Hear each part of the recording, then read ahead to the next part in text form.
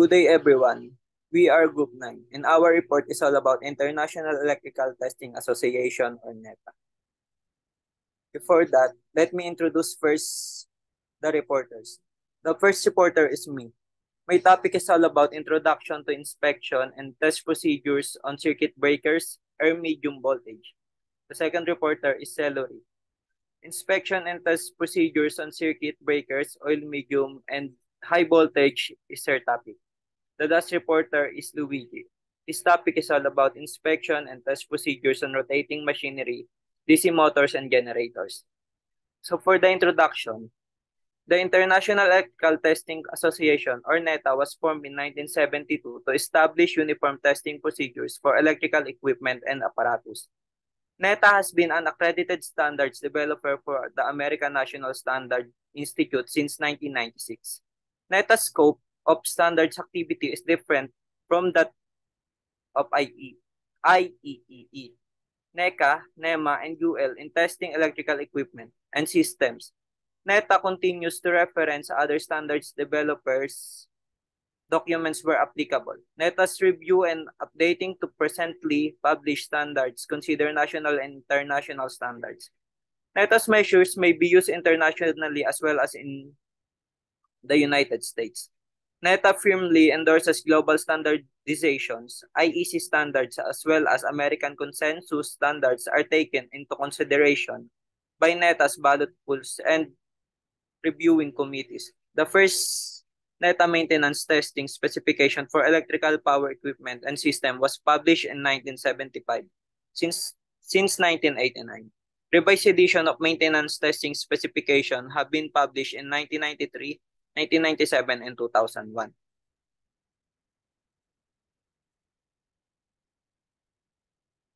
On the other hand, the NETA standard for maintenance testing specification for electrical power equipment and system was developed for use by those responsible for the continued operation of existing electrical system and equipment to guide them in specifying the performing the necessary tests to ensure that this system and apparatus perform satisfactorily, minimizing downtime and maximizing life expectancy. NETA aids in ensuring safe, reliable operation of existing electrical power system and equipment. Maintenance testing can identify potential problem areas before they become major problems, requiring expensive and time-consuming solution. NETA structures is divided into 10 separate and defined sections. For the section 1, there is a general scope. Section 2, applicable references. Section 3, qualification of testing organization and personnel. Section 4, division of responsibility. Section 5, general. Section 6, power system studies. Section 7, inspection and test procedures. Section 8, system function test. Section 9, thermographic survey. Section 10, electromagnetic field testing. Section 7, structure. Section 7 is the main body NETA with specific information on what to do relative to the inspection and maintenance testing of electrical power distribution, equipment, and systems. It is not intended that this document explain how to test specific pieces of equipment or system. Section 7 consists of sections specific to each particular type of equipment within those sections. There are typically 3 main bodies of information. First is visual and mechanical inspection. 2 is electrical test. 3 is test values. Results of electrical tests and result of visual and mechanical inspection. Some but not all visual and mechanical inspections have an associated test value or result. Those items with an expected result are referenced under section 3.1. Test values, visual and mechanical. For example,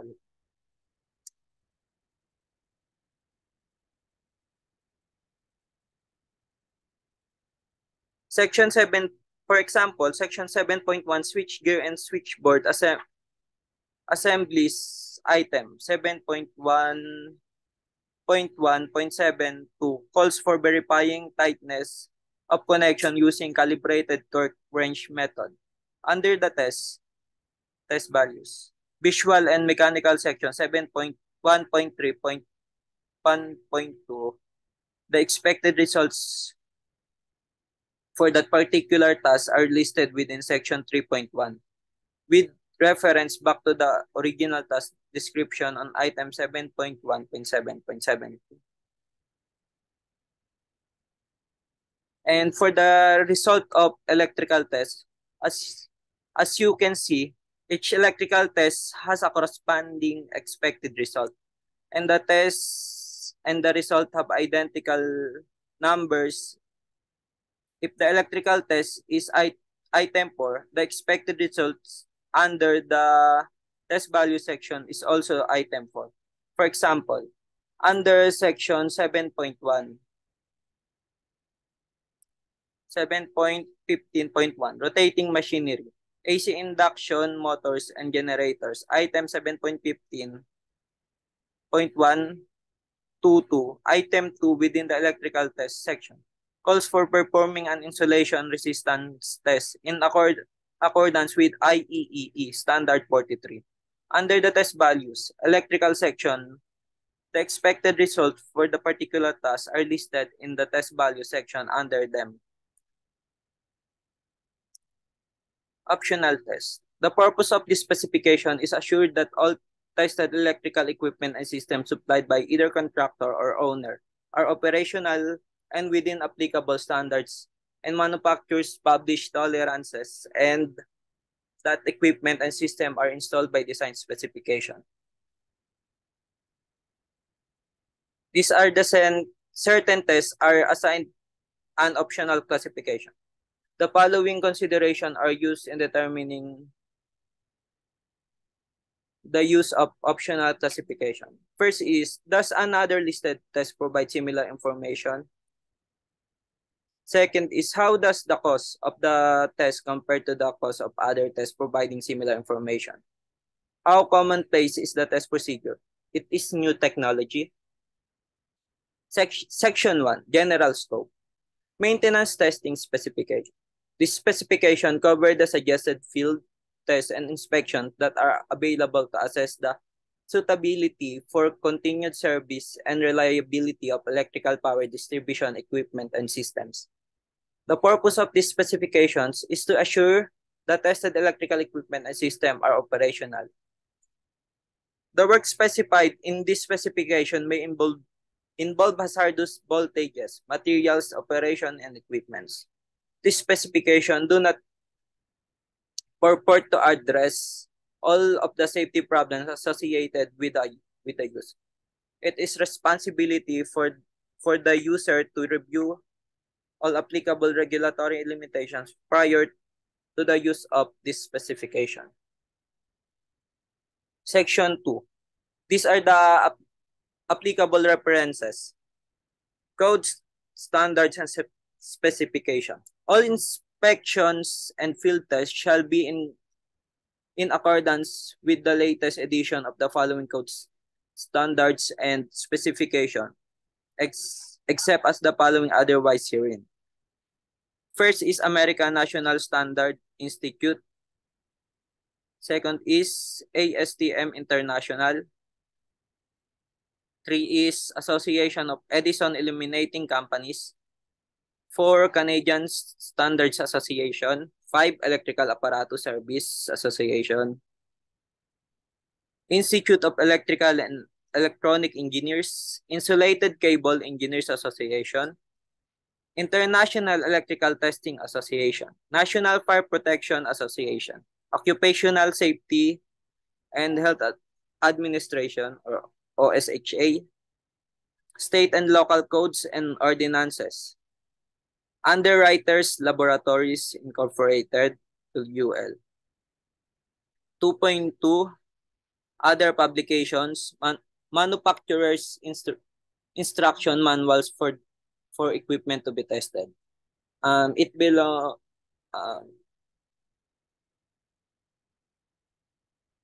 2.3 is contact information. Section 3, qualification of testing personnel. The subjective assessment required by this NETA maintenance standard is unique compared to the American national standards, in that it deals with the evaluation of service age equipment, while technicians performing tests and inspections on new equipment deal with finite test values. Those working with service age equipment must form recommendation based on judgment.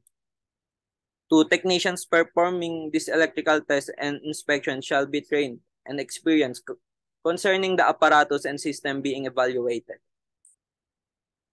3. Test technicians shall have knowledge of experience with the specific device under test. Additional personnel's qualification are as follows. Testing organizations. Owner utilizing testing companies shall require that each on-site crew leader shall hold a current certification, level 3 or higher in electrical testing. This certification shall be in accordance with ANSI NETA ETT 2010, Standard for Certification of Electrical Testing Personnel.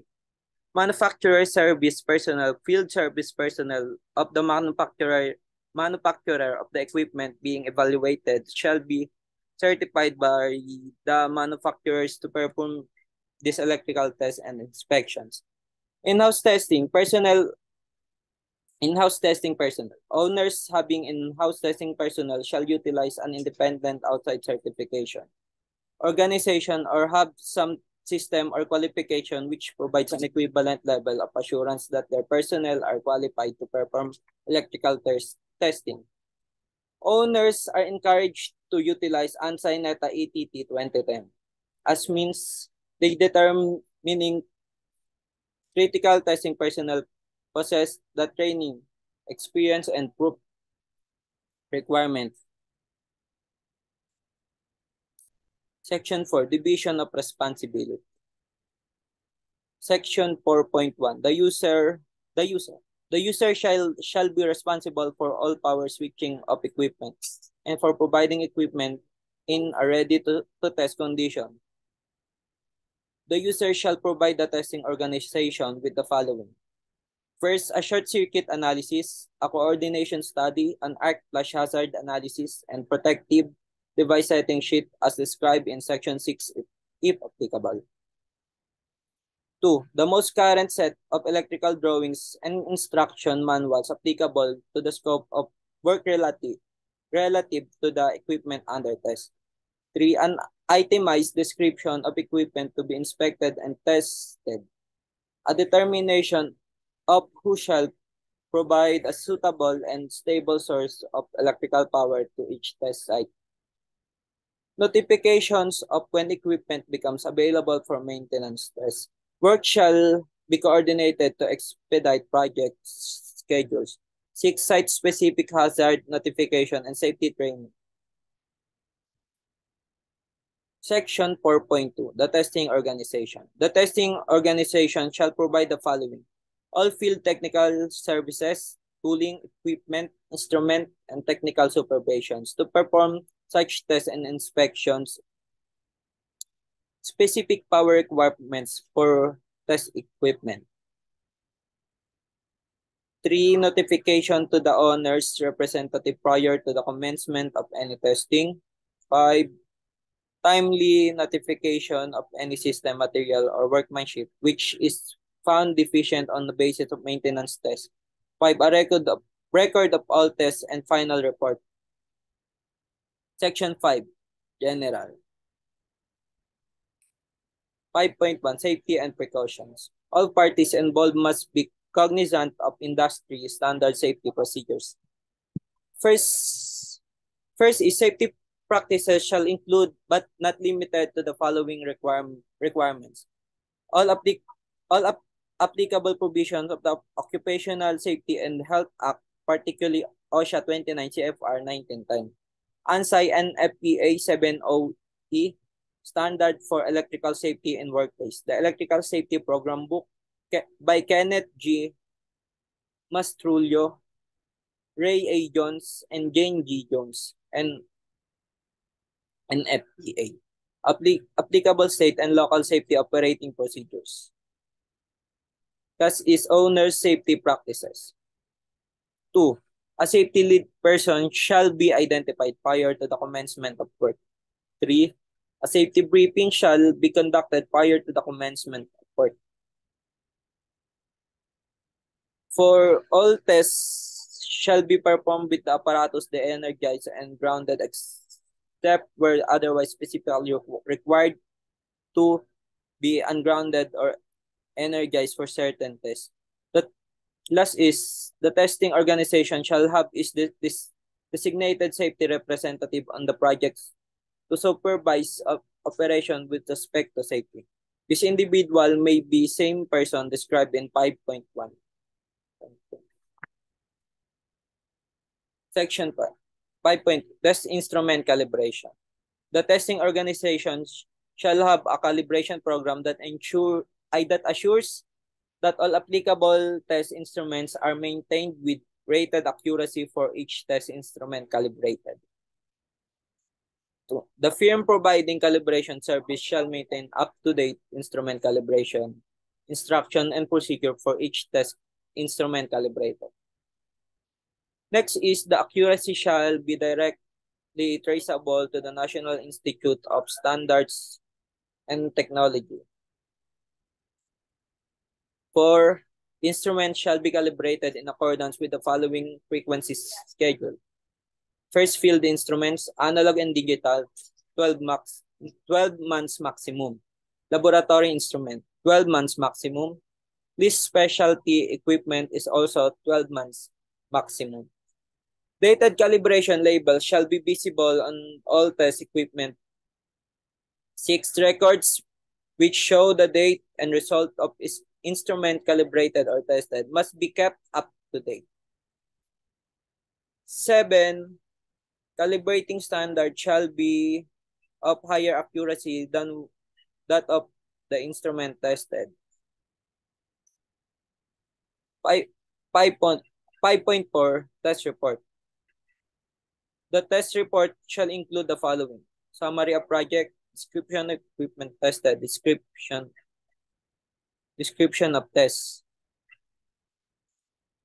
and test data, analysis, and recommendations.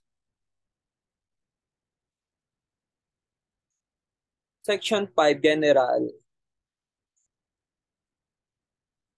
Test report.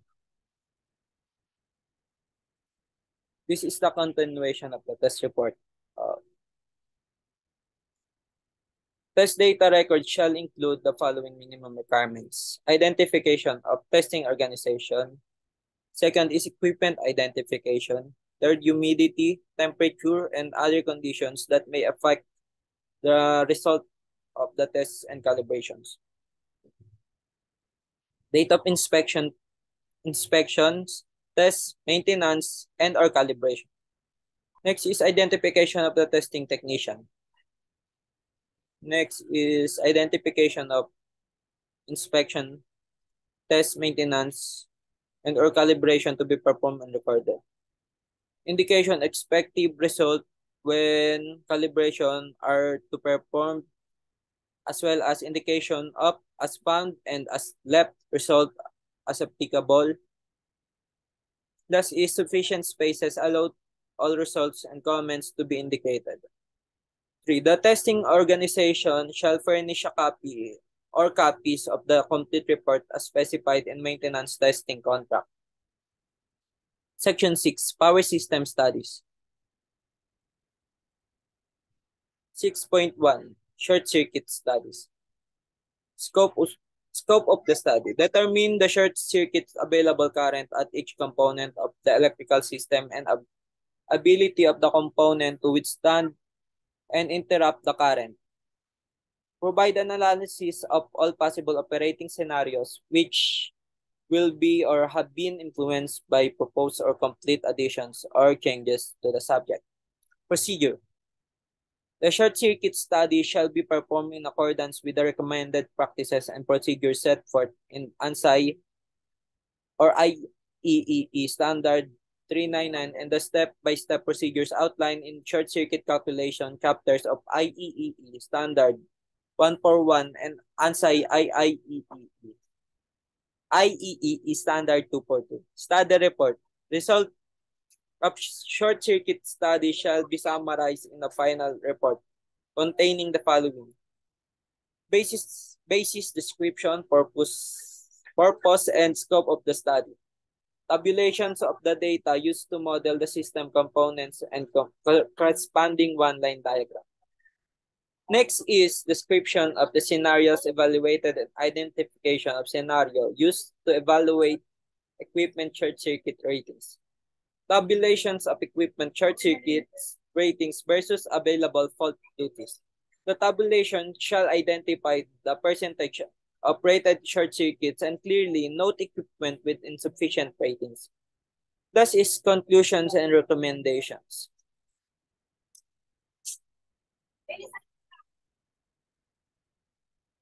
Coordination studies under 6.2 power system study. 1. Determine the extent, scope of study. Determine the extent of overcurrent protective device coordination for the scope. Compromise coordination. Determine protective device types, characteristics, settings, or ampere rating that permit ranges of non-coordination of overcurrent protective devices. For procedure, I2, provide an analysis of all possible operating scenarios which will be or have been influenced by the proposed or completed addition or change to the subject system. Procedure. The coordination study shall be performed in accordance with the recommended practices and procedures set forth in ANSI IEEE Standard 399 and ANSI IEEE Standard 242. Protective device selection and setting shall comply with the requirements of National Electrical Code. Study report. Results of the coordination study shall be summarized in final report containing the following. First, basis, description, purpose, and scope of the study and corresponding one-line diagram. Second, time current curves, selective coordination ratios or uses, or selective coordination table of circuit breakers demonstrate the coordination of overcurrent protective devices to the scope. Tabulations of protective devices identifying circuit location, manufacturer, type range of adjustment, IEEE, device number, current transformer ratios, recommended settings or device size, and reference time current curve. Implementation.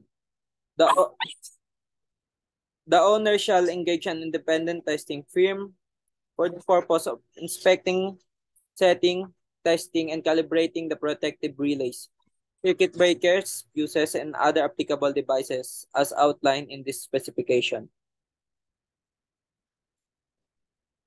Arc flash hazard analysis. Scope of the study.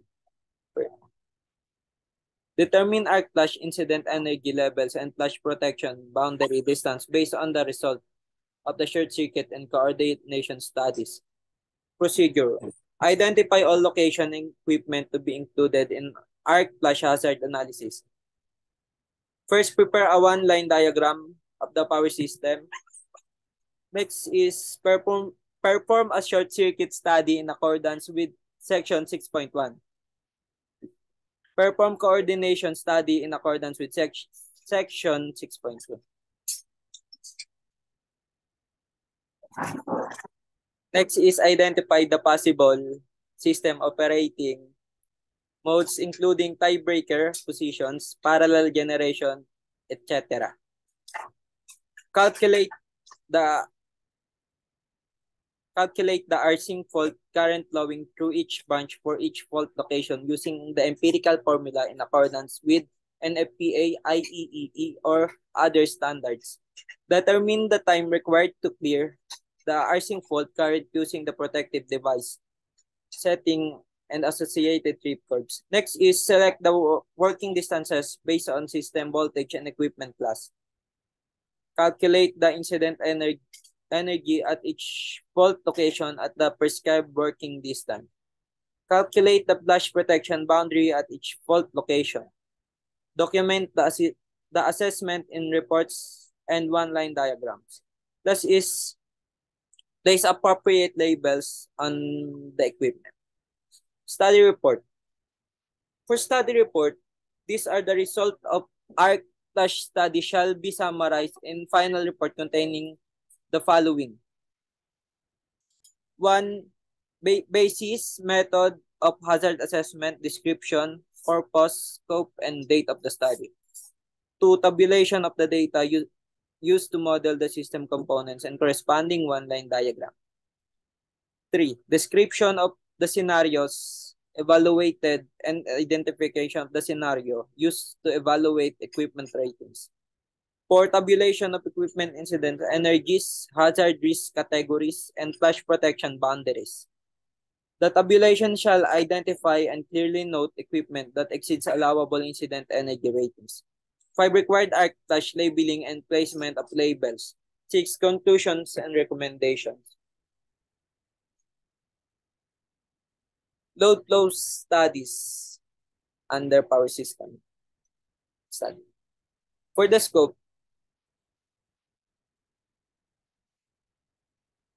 determine active and reactive power voltage, current,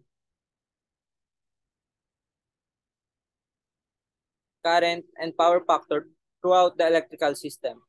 Provide an analysis of all possible operating scenarios which will be or have been influenced by the proposed or complete additions or changes to the subject system. Procedure. The load flow study shall be performed in accordance with the recommended practices and procedures set forth in ANSI IEEE Standard 399. Study report. Result of the load flow study shall be summarized in final report containing the following. First is basis, description, purpose, and scope of the study. Second, tabulation of the data used to model the system components corresponding one-line diagram. 3 is description of scenarios evaluated and the basis for each. 4, tabulation of power and current flow versus equipment ratings. The tabulation shall identify the percentage of rated and the scenario on which the percentage is based. Overloaded equipment shall be clearly noted. Next is tabulation of system voltages versus equipment ratings. Tabulation of system real and reactive power losses with areas of concern are clearly noted. And the last is conclusion and recommendation. Stability studies. For the scope of study, you need to determine the ability of electrical systems, synchronous machines to remain in step with one another following a disturbance. Provide an analysis or disturbances for all possible operating scenarios which will be or have been influenced by proposed of completed additions or changes to the subject system. Procedure. The stability study shall be performed in accordance with the recommended practices and procedures set forth in ANSI IEEE Standard 399. Study report. Result of the stability study shall be summarized in final report containing this following. Basis, description, purpose, and scope of the study. Tabulations of data used to model the system components corresponding one-line diagram. Description of the scenarios evaluated and tabulation or graph showing the calculation result. Conclusion and recommendation. Section 6.6, Harmonic Analysis Studies. For the scope of the study, determine the impact of nonlinear loads and their associated harmonic contribution on the voltage and current throughout the electrical system. Procedure. The harmonic analysis study shall be performed in accordance with the recommended practices and procedures set forth in ANSI IEE Standard 399.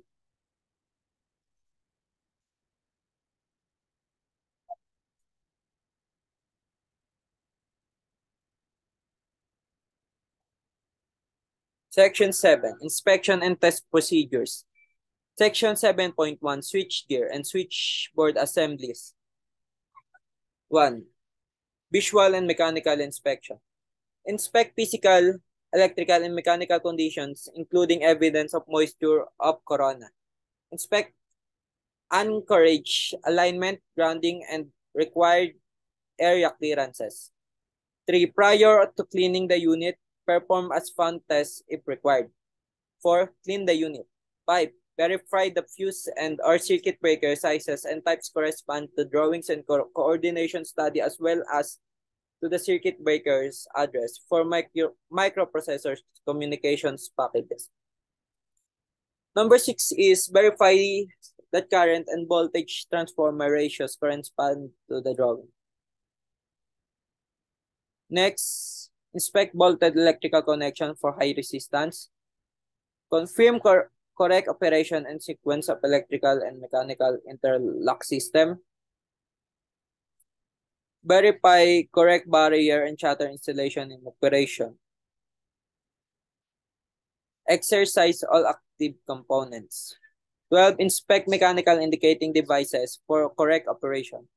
13. Verify that filters are in place and or vents are clear. Perform visual and mechanical inspection of instrument transformers in accordance with Section 7.10.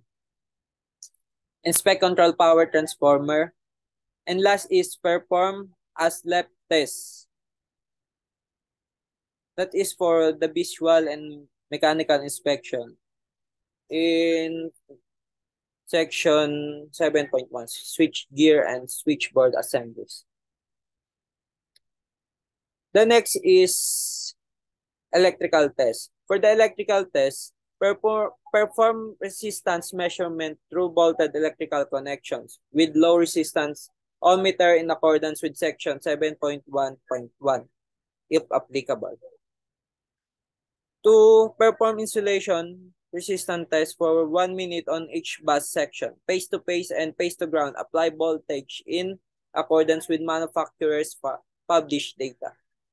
Perform dielectric withstand voltage test on each bus section, each face-to-ground with faces not under test ground, in accordance with the manufacturer's published data. The voltage shall be applied for 1 minute. Refer to Section 7.1.3 before performing the test. 4. Perform insulation resistant test or control wiring with respect to the ground. The applied potential shall be 500 volts DC to 500 volt to 300 volt rated cable and 1000 volts DC for 600 volt rated cable. The test duration shall be 1 minute for units with solid-state components or control devices that cannot tolerate the applied voltage. Follow the manufacturer's recommendation. 5. Perform electrical tests or instrument transformers in accordance with Section 7.10. Perform ground resistance tests in accordance with Section 7.13. 7. Determine the accuracy of all meters and calibrate watt-hour meter in accordance with Section 7.11. 8 is control power transformer. 3. Test values. For the test values, the first is visual and mechanical. Compare voltage connection resistance values to values of similar connection. Investigate values that deviate from those of similar voltage connection by more than 50% of the lowest value. 2. Volt torque levels should be in accordance with the manufacturer's published data. 3. Result of the thermographic surveys shall be in accordance with Section 9. 3.2 Test values electrical. For the test value in electrical, You need to compare voltage connection resistant values to values of similar connections. Investigate values that deviate from those of similar voltage connections by more than 50% of the lowest value. Next is insulation resistance value of bus insulation should be in accordance with the manufacturer's published data. Values of insulation resistance less than this table of manufacturer's recommendation should be investigated. Dielectric withstand voltage test should not proceed until insulation resistance level are raised above minimum values. If no evidence of distress or insulation, failure is observed by the end of the total time of the voltage application during the test. The test dielectric withstand voltage specimen is considered to have passed the test. Section 7.2.1.1 Transformers, dry type, air-cooled, low voltage, small. This category consists of powered transformers with windings rated 600 volts or less and size equal to less than 167 kilovolts. Single phase or 500 kVA three phase. 1. Visual and mechanical inspection. Inspect physical and mechanical condition. Second is inspect anchorage, alignment, and grounding.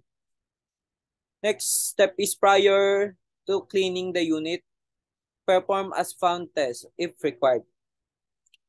4. Clean the unit. 5. Inspect bolted electrical connection for high resistance. 6 is perform as left test. 7. Verify those as left top connections are as specified. Electrical test. Perform resistance measurement through bolted connection with low resistance ohmmeter if applicable in accordance with section 7.2.1.1.1. 2. Perform insulation resistance test winding to winding and each winding to ground. Apply voltage in accordance with the manufacturer's published data. Calculate the dielectric absorption ratio or polarization index. 3. Perform turn ratio test at designated top position. Section 7.2.1.2 Transformers, dry type, air-cooled, large. This category consists of power transformer with windings rated higher than 600 volts and low voltage transformer larger than 167 kVA, single phase or 500 kVA three phase. 1. Visual and mechanical inspection. First, we need to inspect physical and mechanical condition, including evidence of moisture and corona. Next step is inspect anchorage, alignment, and grounding. 3. Prior to cleaning the unit, perform as found test if required. Next step, clean the unit. 5th, verify the control and alarm setting and temperature indicators are as specified. Verify that cooling fans operated correctly. Inspect bolted electrical connections for high resistance. Perform specific inspection and mechanical tests as recommended by the manufacturer. Perform as left test. Verify that as left top connections are specified. And last, for visual and mechanical inspection is verify the presence of surge arresters. And for electrical tests, we need to perform resistance measurement through bolted connection with the low resistance ohmmeter if applicable in accordance with section 7.2.1.2.1. Perform insulation resistance test, winding to winding and each winding to ground. For the continuation of electrical tests, we need to perform insulation power factor or dissipation factor tests on all windings in accordance with the test equipment manufacturer's published data. Perform a power factor or dissipation factor tip-up test on winding rated greater than 2.5 kilovolts. Perform turns ratio test at designated top position. Perform an excitation current test on each phase. Measure the resistance on each winding at designated top position. Measure core insulation resistance at 500 volts DC if the core is insulated and if the core ground strap is removable. Perform an applied voltage test on all high and low voltage winding to ground. Verify correct secondary voltage phase to phase and phase to neutral after energization and prior to loading. Last is test surge arresters in accordance with section 7.19.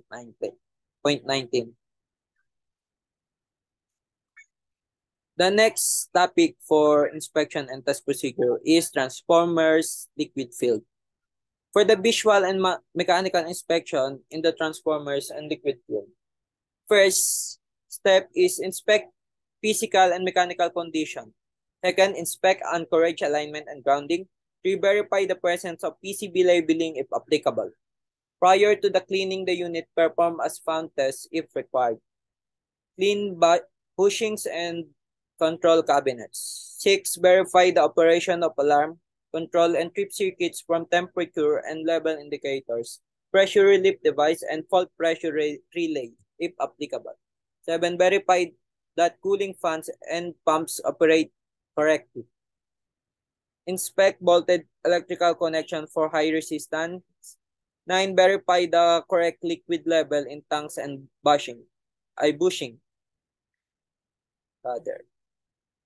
Verify that positive pressure is maintained on gas blanket transformers. Perform inspection and mechanical tests as recommended by manufacturer.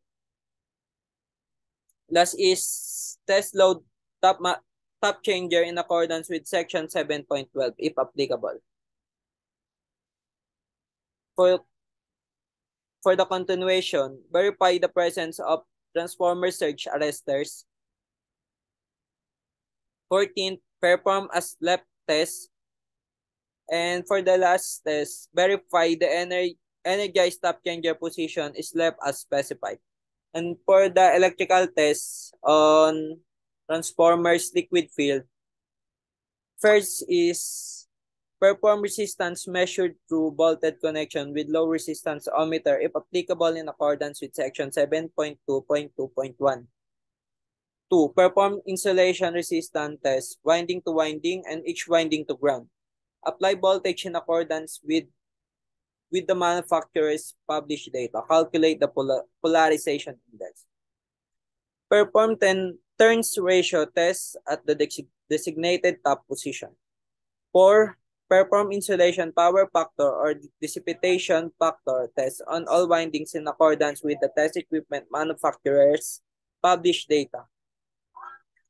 5th, perform power factor or dissipation factor test on each bushing. Perform excitation current test in accordance with the test equipment manufacturer's published data.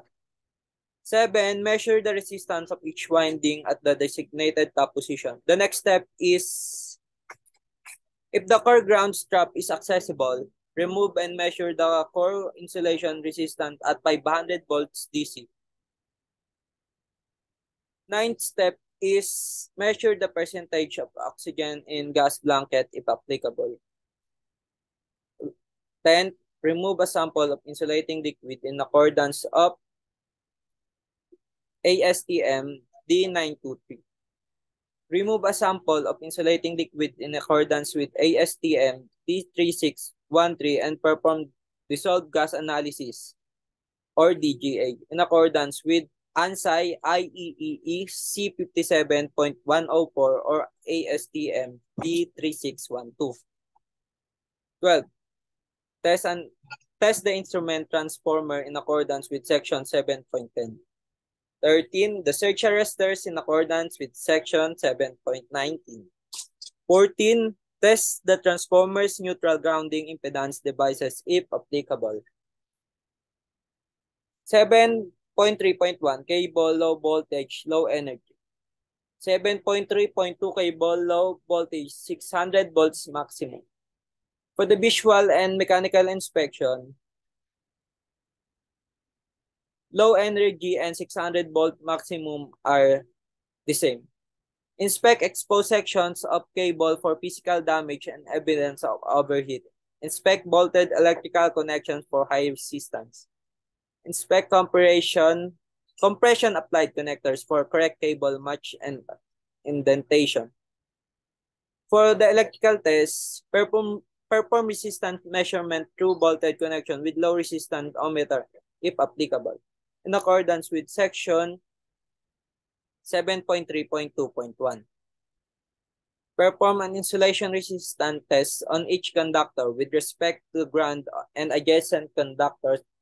The applied potential shall be 500 volts DC for 300 volt rated cable and 1000 volt DC for 600 volt rated cable. The test duration shall be 1 minute. Last, for electrical test is verify uniform resistance of parallel conductor. Test values. Test values, visual and mechanical. Compare bolted connection resistance values to values of similar connection. Investigate values that deviate from those of similar bolted connections by more than 50% of lowest value. Next is bolt torque level should be in accordance with the manufacturer's published data. Test values, electrical. For the electrical test value, you should compare bolted connection resistance values to values of similar connections. Investigate values that deviate from those of similar bolted connection by more than 50% of lowest value. Insulation resistance values should be compared to previously obtained result and similar circuits, but not less than 2 mega ohms.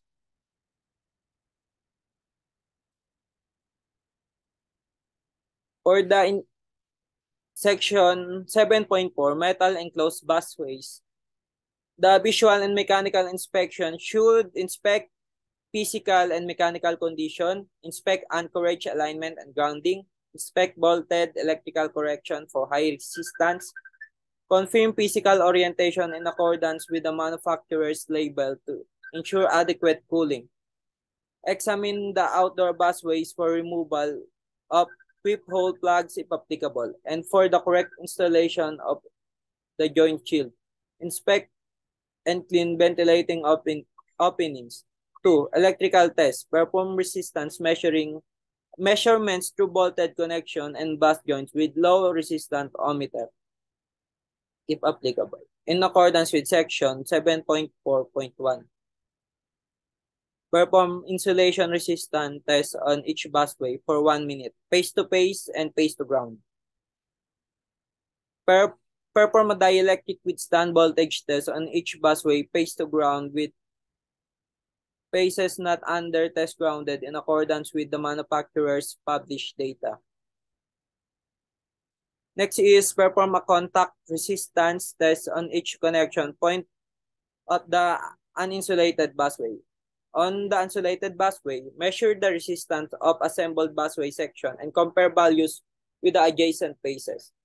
Thus is verify the operation of busway space heaters. For test values, visual and mechanical. Compare bolted connection resistance values to values of similar connections. Bolt torque levels should be in accordance with the manufacturer's published data. Result of thermographic survey shall be in accordance with the section 9.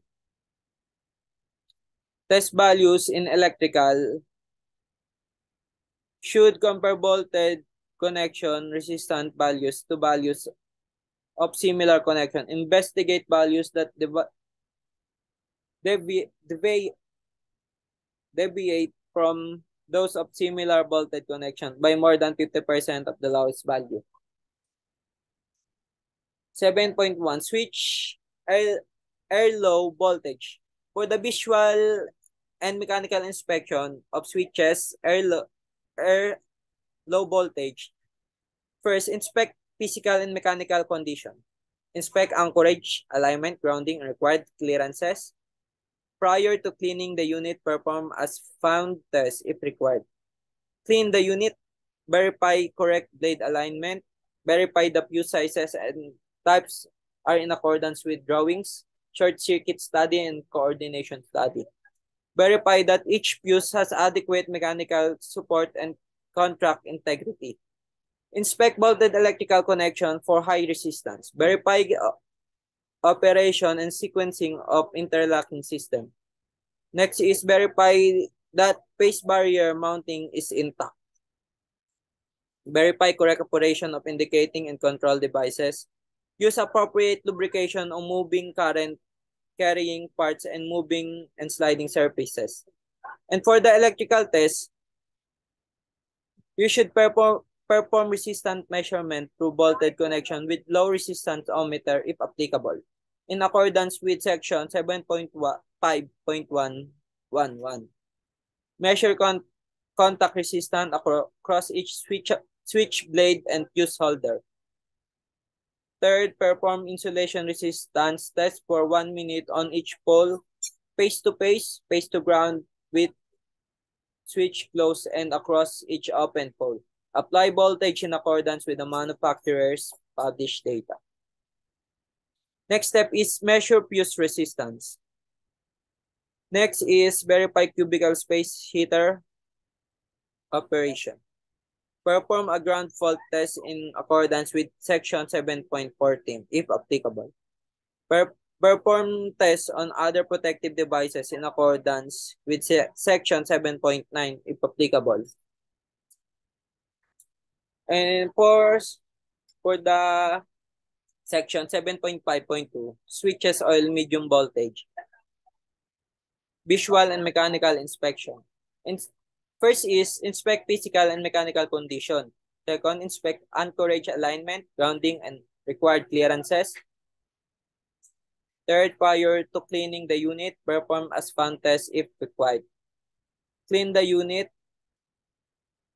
Perform mechanical operator test in accordance with the manufacturer's published data if applicable. Verify correct operation and adjustment of motor operator, limit switches, and mechanical interlocks if applicable. Verify that each fuse holder has adequate mechanical support and contact integrity if applicable. Verify that fuse sizes and types are in accordance with drawing short circuit studies and coordination of the studies. And for the electrical test, on switches, oil medium voltage, first perform resistance measurement through voltage connection with low resistance ohmmeter if applicable. Perform a contact pole resistance test. Perform insulation resistance test for 1 minute on each pole, face to and face to ground with the switch close and across each open pole. Apply voltage in accordance with the manufacturer's published data. Perform insulation resistance test on all control wiring with respect to the ground. The applied potential shall be 500 volts DC for 300 volt rated cable and 1000 volts DC for 600 volt rated cable. The test duration shall be in 1 minute. For unit with solid state, components or control devices that cannot tolerate that applied voltage, follow the manufacturer's recommendation. Perform a dielectric withstand voltage test on each pole with the switch closed. Test each pole to ground with all poles grounded. Remove a sample of insulating liquid in accordance with ASTM D923.S. And for the switches, vacuum medium voltage, the visual and mechanical inspection should inspect physical and mechanical condition, inspect anchorage alignment, grounding, and required clearances. Prior to cleaning the unit, perform as found test if required. Clean the unit, perform mechanical operator test in accordance with the manufacturer's published data. Verify correct operation and adjustment of motor operator, limit switches, and mechanical interlocks if applicable. Measure critical distance on operating mechanism as recommended by the manufacturer. Next is inspect insulating assemblies for evidence of physical damage or contaminated surfaces. Next is verify that each fuse holder has adequate support and contact integrity. Verify that fuse sizes and types are in accordance with drawings, short circuit studies, and coordination studies. Next step is test all electrical and mechanical interlock system for correct operation and frequency. The last test for visual and mechanical inspection is verify that the insulating oil level is correct if applicable. And for electrical tests, in switches, vacuum. Oh, sorry for that. For the electrical test of switches, vacuum for medium voltage. First test is perform resistance measurement through voltage electrical connection with low resistance ohmmeter, if applicable. Perform a contact pole resistance test. Perform insulation resistance test for 1 minute on each pole, face-to-face and face-to-ground with the switch closed and across and each pole. Perform a vacuum bottle integrity. Dielectric withstand voltage. Test across each vacuum bottle with the switch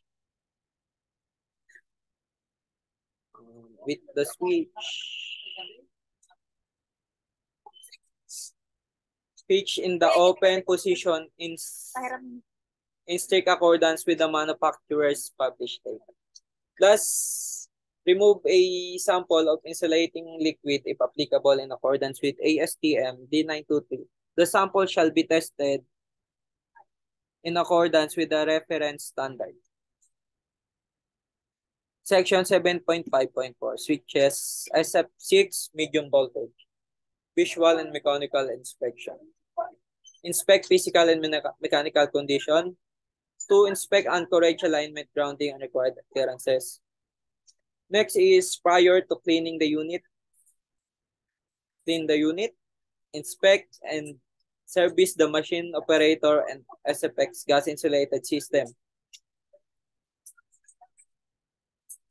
Verify the correct operation of SF6 gas pressure alarm and limit switches if applicable. Measure critical distances and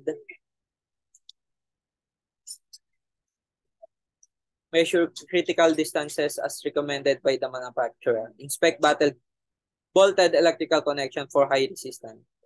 Verify that fuse sizes and types are accordance with drawings, short circuit studies, and coordination studies. Next step is verify that each fuse holder has adequate mechanical support, the contact integrity. Next, you should verify operation and sequencing of interlocking system. And for the last, for visual and mechanical inspection of switches SF6 medium voltage, use appropriate lubrication on moving current carrying parts and on moving and sliding surfaces. For electrical tests, perform resistance measuring through accessible voltage electrical connection with low resistance ohmmeter. Perform a contact resistance test. Perform insulation resistance test for 1 minute on each pole, face-to-face and face-to-ground with switch closed. Remove a sample of SF6 gas and test it. Next, perform a dielectric withstand voltage test across each gas bottle with the switch is in the open position in accordance with the manufacturer's published data. Perform insulation resistant test on all control wiring respect to the ground. The applied potential shall be 500 volts DC for 300 volt rated cable and 1000 volt DC for 600 volt rated cable. The test duration of it shall be 1 minute for units with solid state components. Follow the manufacturer's recommendation. And for the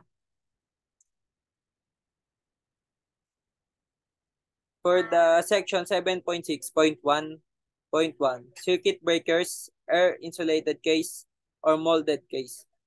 For visual and mechanical inspection, inspect physical and mechanical condition. Inspect anchorage and alignment prior to cleaning the unit. Perform a spun test if required. Operate the circuit breaker to ensure smooth operation. Next is inspect bolted electrical connections for high resistance. Inspect operating mechanisms, contacts, and arc chutes in unsealed units. For electrical tests, perform resistance measurement through bolted connection with low resistance ohmmeter. Perform insulation resistance tests for 1 minute on each pole face-to-face and face-to-ground with the circuit breaker closed. Perform a contact pole resistance test. Perform insulation resistance test on all control wiring and with respect to the ground. The applied potential voltage shall be 500 volts DC for 300 volt rated cable and 1000 volt DC for 600 volt rated cable. The test duration shall be in 1 minute. And for the electrical test, you should determine long time pickup and delay by primary current position. Determine short time pickup and delay by primary current injection. Determine ground fault pickup delay by primary current injection. And determine instantaneous pickup current by primary injection. Test functions of the trip unit by means of secondary injections. And thus perform minimum pickup voltage test on shunt trip and closed coils. For the section 7.6.1.2, circuit breaker air low voltage power. For the visual and mechanical inspection, inspect physical and mechanical condition. Second is inspect anchorage, alignment, and grounding. Verify that all maintenance devices are available for servicing and operating the breaker. Prior to cleaning the unit, perform a span test. Inspect arc chutes, inspect moving and stationary contacts for condition, wear, and alignment. Verify the primary and secondary contact wipe and other dimensions vital to the satisfactory operation of the breaker are connected. Perform all mechanical operator and contact alignment tests on both the breaker and its operating mechanism in accordance with the manufacturer's published data. Electrical tests. Perform resistance measurement through voltage connection with low resistance ohmmeter. Perform insulated resistance tests for 1 minute each pole, face-to-face and face-to-ground with the circuit breaker closed. Perform insulation resistance tests on all control wiring with the respect to the ground. The applied potential shall be 500 volt DC to 300 volt rated cable and 1000 volt DC to 600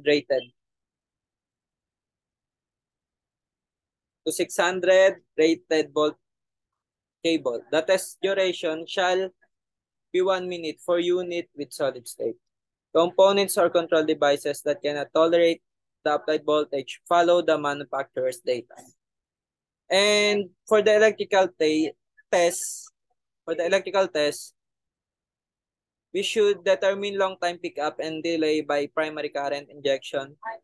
Should determine short time pickup and delay by primary current injection. Determine ground fault pickup and delay by primary current injection.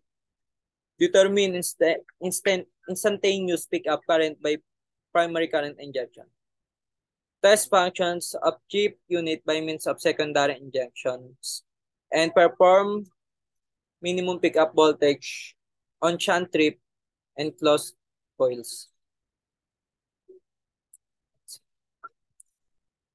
And I think that's all for my report.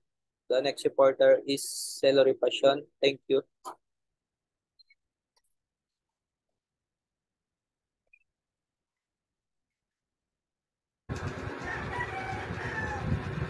A pleasant day to everyone and welcome to my presentation. First, let me introduce myself. My name is Celery Passion. My talk is particularly relevant to the continuation of International Electrical Testing Association, NETA. So it is a trade association dedicated to improving electrical testing standards in the United States and sharing those standards internationally. NETA is accredited by the American National Standard Institute as the standards developing entity. So let's move on to the next slide, which is protective relays, electromechanical and solid state. So this is the continuation of the last reporter. 5. 27 undervoltage relay. So hindi ko nababasahin yung step, sabihin ko na lang kung ano yung nangyayari sa relay na yun. So this is the relay that contacts that operate when the voltage drop below a set voltage. So ito yung mostly ginagamit pang-protect against voltage drop and to detect short circuit faults, etc. So next, we have number 6, 32 directional power relay. So this is a relay that operates on a predetermined value of power flow in a given direction or upon reverse power flow, such as that resulting from the motoring of the generator upon the loss of its prime mover. So next slide na tayo. 49-hour thermal replica relay. So thermal overload relays are installed in the main circuit when electromechanical protection is adequate. Next, we have the 49T temperature RTD relay. So temperature control relays are used for temperature control when operation is required within a certain range. These relays keep the ambient temperature at the predetermined level. They are also known as the temperature controllers. So 13, 50 instantaneous overcurrent relay. Instantaneous overcurrent relay are used to close the source when the current is very high and a small delay in a sending trip. Signal can cause big damage to the protective equipment. 14, the 51 time overcurrent.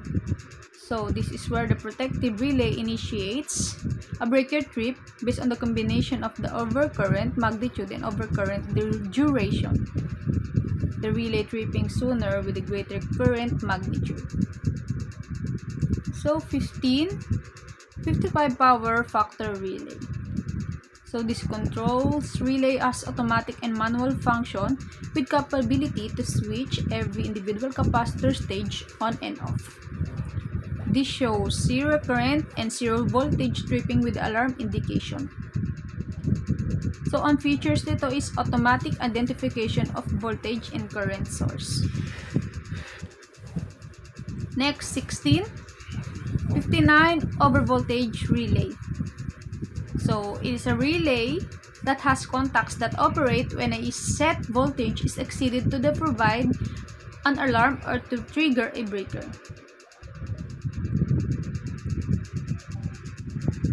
So number 17, which is the voltage balance relay.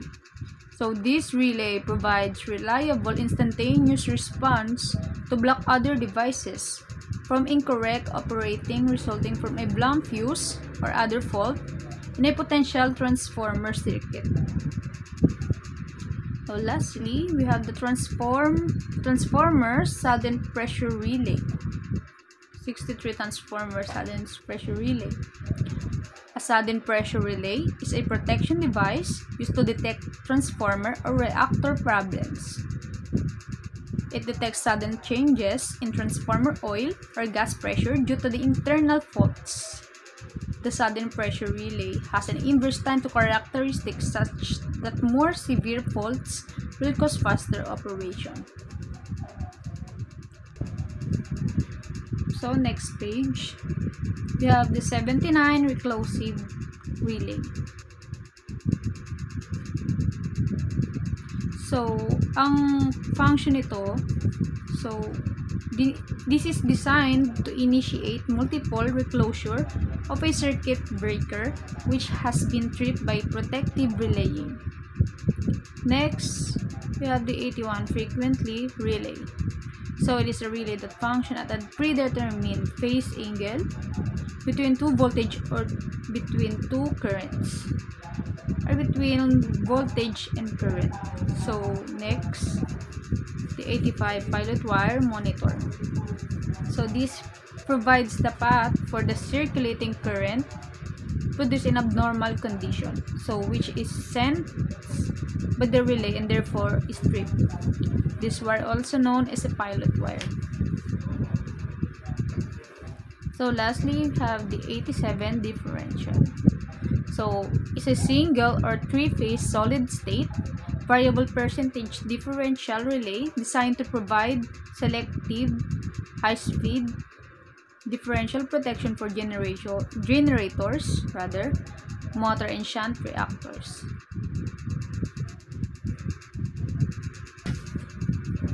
So for the next page, this is still the continuation of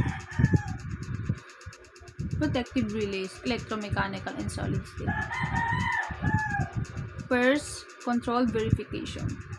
So verify that each of the relay contacts perform its intended function with the control scheme, including the breaker strip test, closed inhibited test, 86 lockout test, and alarm functions. So for the next slide, motor control, motor starters, low voltage. So for the visual and mechanical inspection, inspect physical and mechanical condition, inspect anchorage, alignment, and grounding, inspect air bottles, field media, cooling fans, brushes, and brush rigging, inspect bolted electrical connection for high resistance using one or more of the following methods. These are the following methods. Use of floor resistance ohmmeter in accordance with section 7.15 3.2. Verify brightness of accessible voltage electrical connection by calibrated torque wrench method in accordance with manufacturer's public data. Third, perform thermographic survey in accordance with section 9. Number 5, inspect commutator and tachometer generator. Perform special tests such as air gas, spacing, and machine alignment if applicable.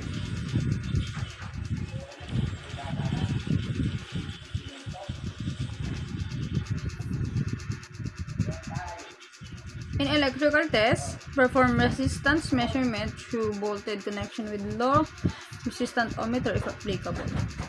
Perform insulation resistance tests on all windings in accordance with ANSI IEA Standard 43.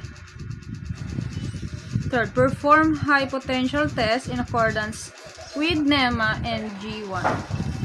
Perform an AC voltage drop test on all poles.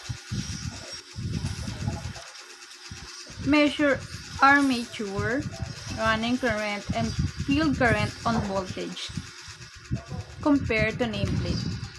Perform vibration tests.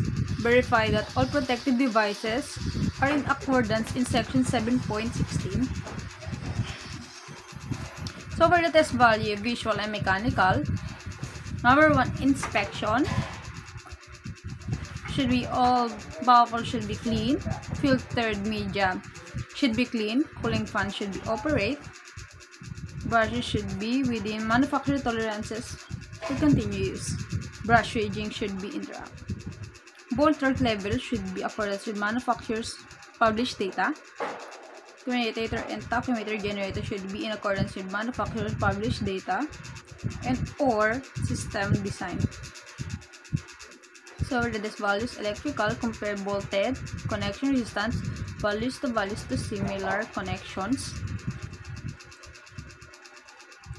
To dialect observation ratio and polarization index shall be compared to previously obtained results and should not be less than 1.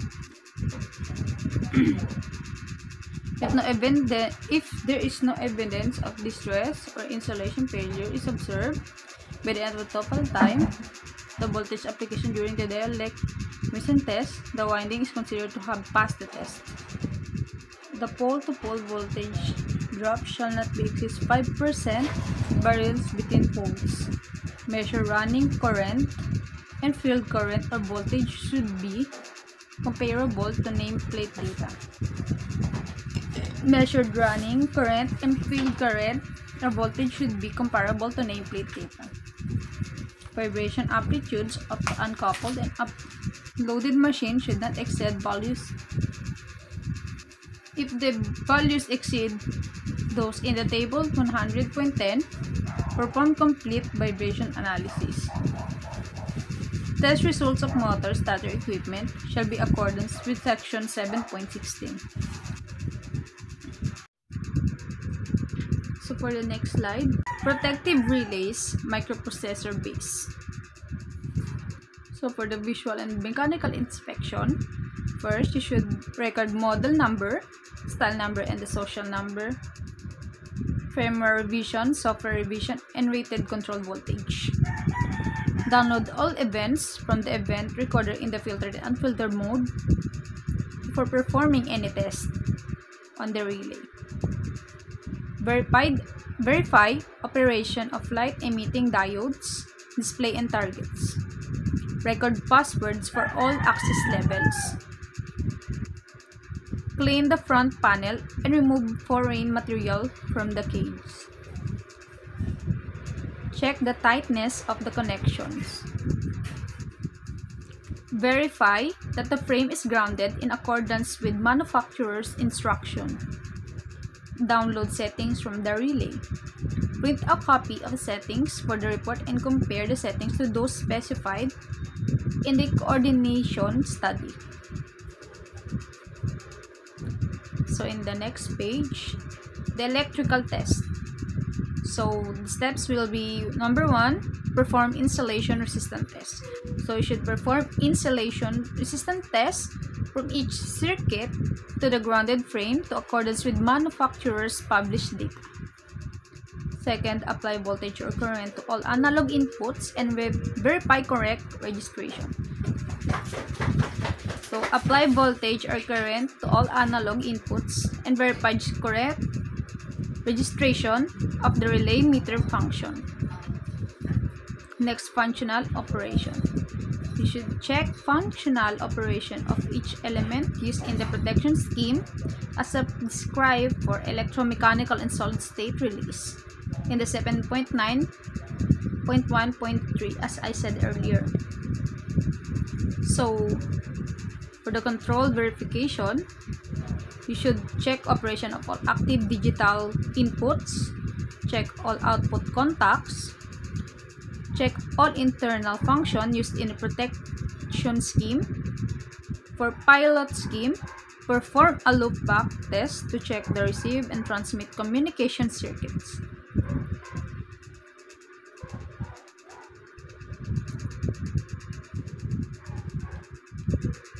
So for the 7.10, which is the instrument transformer, visual and mechanical inspection.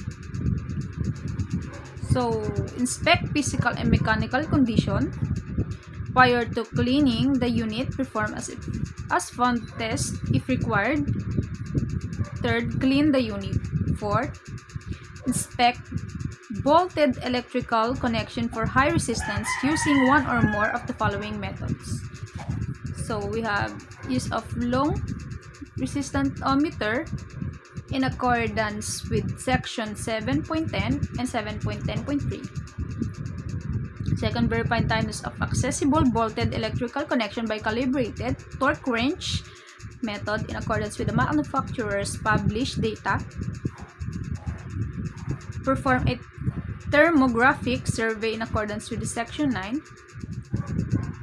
So next, verify that all required grounding and shortening connection provides contact. Verified correct operation of transformer withdrawal mechanism and grounding operation. Verified correct primary and secondary fuse sizes for voltage transformers.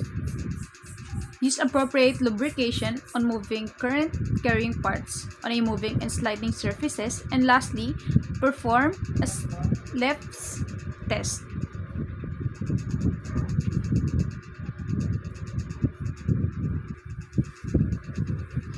Electrical test. First, perform resistance measurement. Perform insulation-resistant test of each current transformer and wiring to ground. Third, perform a polarity test of each current transformers.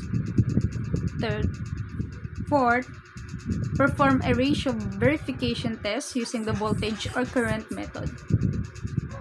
Next, an excitation test on transformer used for relaying applications. Current circuits for transformers terminal. 7. Perform insulation-resistant test on the primary winding. 8. Measure insulation power factor or dissipation factors. 9. Measure insulation power factor or dissipation factor. And lastly, verify the current circuits are grounded. For the next slide, we have the electrical test for voltage transformers. So, isi-summarize ko na lang siya kasi mahaba at kulang sa time. So, this is simply a test include winding insulation resistant test, winding resistant test, vector group test, tan delta test, no load test or iron losses, load test or copper losses, temperature rise test, partial discharge test, frequently response analysis test, and transformer oil breakdown test. So how we will notice that the transformer is failing? So the symptoms of power quality issues include vibration, excessive buzzing or humming, and overheating. Technicians should occasionally check the power of transformers that supply non-linear loads such as variety frequency drives or switching power supplies. So for the next slide, we have the coupling capacitor voltage transformers. So in all cases, you must determine whether the coupling capacitor is leaky. So a quick way to test the capacitor is to unplug the output tubes, connect the negative lead of the multimeter to the chassis ground, and use the positive lead of the multimeter to measure the voltage on the socket contact to corresponds to the grid.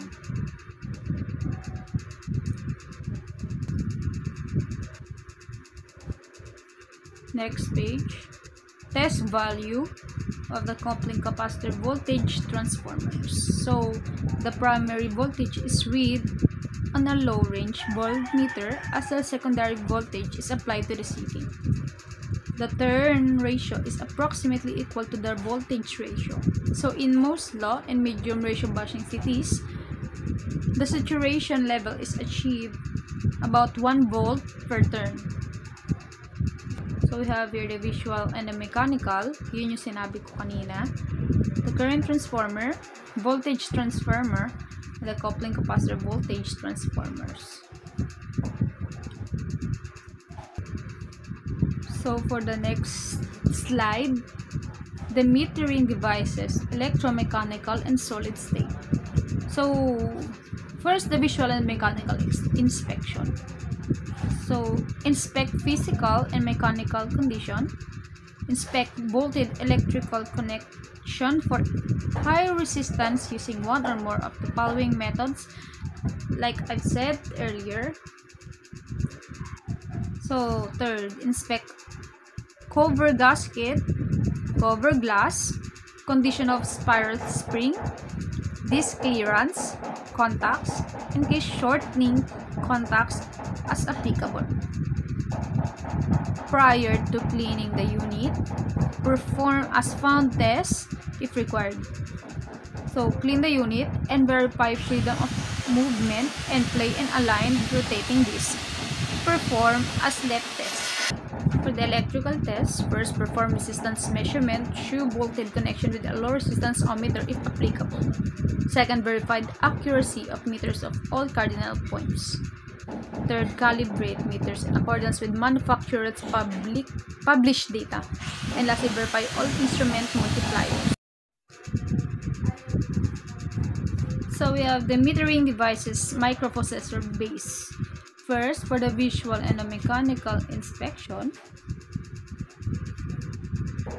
So, a metering device for use with accredited operated entertainment machine, such as high-tech machine, has a connector for connecting the device to the machine, a controller arranged to record transaction of the machine, and the optical interface coupled to the controller. The optical interface allows the device to be remotely interrogated by the proprietor of the machine in response to him sending an authenticated lights signal such as from infrared enabled mobile device. The controller is configured to convey via the interface at least one parameter based on the recorded transaction of the machine, which allow the proprietor to carry out secure on-the-spot inspection without disturbing the machine or gaining access to its internal workings. So for the electrical test, so first, apply voltage or current as appropriate to each analog input and verify correct measurement and indication. Second, confirm correct operation and setting of each auxiliary input or output feature in use, including mechanical relay, digital, and analog. Lastly, confirm measurements and indications are consistent with load percent. So for the test values, to the visual mechanics and mechanical. First, tightness of electrical connection shall assure a low resistant connection. Display and indicating devices shall operate per manufacturer's published data. Then test values electrical should measure and indicate applied values of voltage and current that should be within manufacturer's published tolerance for accuracy. Second, all auxiliary input or output features should operate per settings and manufacturer's published data. Measurements and indication should be consistent with energized system loads. So for the next page, we have the regulating apparatus voltage, step voltage regulators. First, the visual and the mechanical inspection of these. First, inspect physical and mechanical condition. Inspect the anchorage, alignment and grounding. Record position indicator as found maximum and minimum values. Prior to the cleaning unit, perform as found test if it is required. Then clean the unit, verify the auxiliary device operation, inspect both electrical connection for high resistance, and verify correct operation of motor and drivetrain and automatic motor cut-off at the maximum lower and maximum raised position. Verify correct liquid level in all tanks and bushings. Perform specific inspection and mechanical tests as recommended by the manufacturer. Perform an internal inspection. So it will remove oil and clean carbon residue and debris from compartment. Inspect contacts for wear and alignment. Inspect electrical and mechanical connection for time is using calibrate torque wrench method in accordance with manufacturer's published data. Inspect top chargers, compartment, terminal board, contact support board, and insulating operating components for evidence of moisture, crack, excessive wear, breakage, and sign of electrical tracking. So for the electrical test, should perform resistant measurement through bolted connection with a low resistant ohmmeter if applicable. Perform insulation resistant test on each winding to ground in any of neutral position. Perform insulation power factor or dissipation power factor test on winding in accordance with test equipment manufacturers' published data. So, next, perform power factor dissipation factor test on each bush equipment.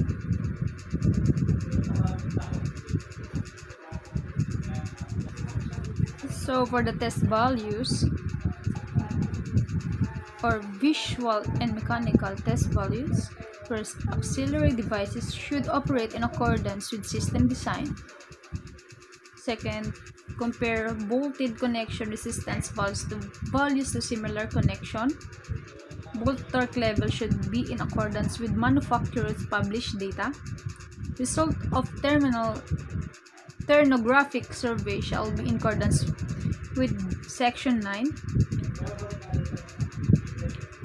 Motor drivetrain and automatic cutoff should be operated in accordance with manufacturer design intent, and automatic motor cutoff should be operated at a maximum lower and maximum raised positions. And liquid level in tanks and bushings should be within indicated tolerances. Next, for the test values, electrical. So compare bolted connection resistance values to similar connections. Insulation resistance value should be in accordance with manufacturer's published data. Maximum power factor and dissipation factors values of liquid field regulation should be in accordance with manufacturer's published data. Power factors and dissipation factor and capacitance value should be within 10% of the nameplate rating for bushings. The regulation should be in a linear ratio throughout the range between the maximum raise and the maximum lower positions. Indicator should indicate neutral position correctly. Consult the manufacturer if winding resistance values vary. Result of insulating liquid test should be accordance. Evaluate results of dissolved gas analysis. Investigate presence of oxygen and nitrogen gas blanket, and heater should be operational. So for the next slide, we have the regulating apparatus voltage induction regulators. So first, the visual and the mechanical inspection. First is to inspect physical and mechanical condition. Second is to inspect anchorage, alignment, and grounding. So record position indicator as found, maximum and minimum values. So prior to cleaning the unit before performing as found tests, and clear the unit. Inspect bolted electrical connection for high resistance using one or more of the following methods. Here are the following methods: use of low resistance ohmmeter, verify tightness of accessible bolted electrical connection, perform a thermographic survey. So next tayo sa step kanina, you have to verify correct auxiliary device operation, verify motor and drivetrain for correct operation and automatic motor cutoff at maximum lower and maximum raise, verify correct liquid level in all tanks, and perform specific inspection and mechanical tests as recommended by the manufacturer. So visually inspect, wear erosion indicators as vacuum bottles if applicable. Perform an internal inspection, so it will remove oil, clean carbon residue and debris from compartment, and inspect contacts for wear and alignment. So the next page, regulating apparatus, load taps, chargers.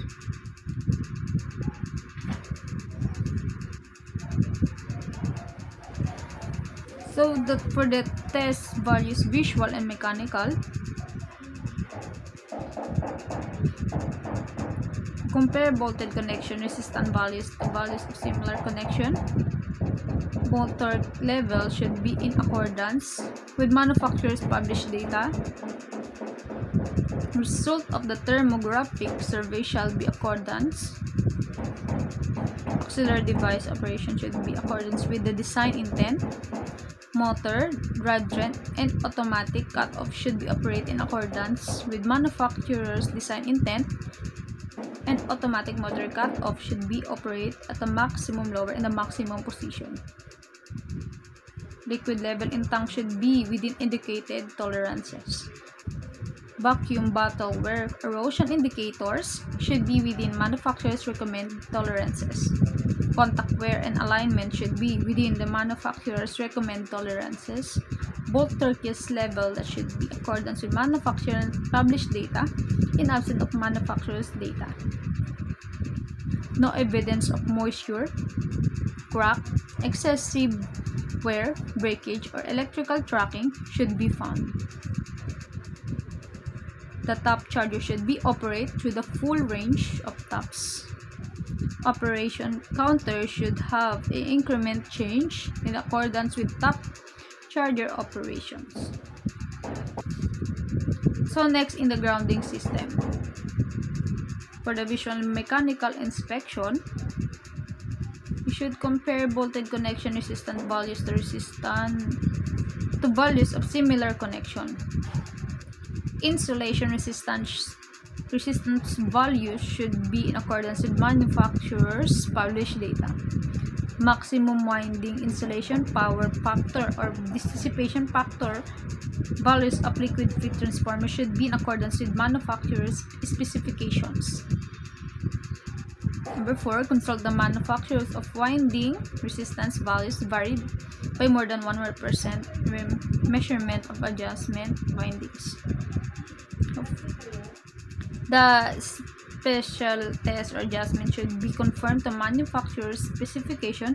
Turn ratio test results should maintain a normal deviation between each voltage step and should not deviate more than 0.5% to the calculated voltage ratio. Result of insulating liquid test should be in accordance. Evaluated results of dissolved gas analysis accordance with ANSI IEE C57 1.4. If no evidence of the distress or insulation failure is observed by the end of the total time of the voltage application during the dielectric Weinstein voltage test, the test specimen is considered to have passed the test. So heater should be operational.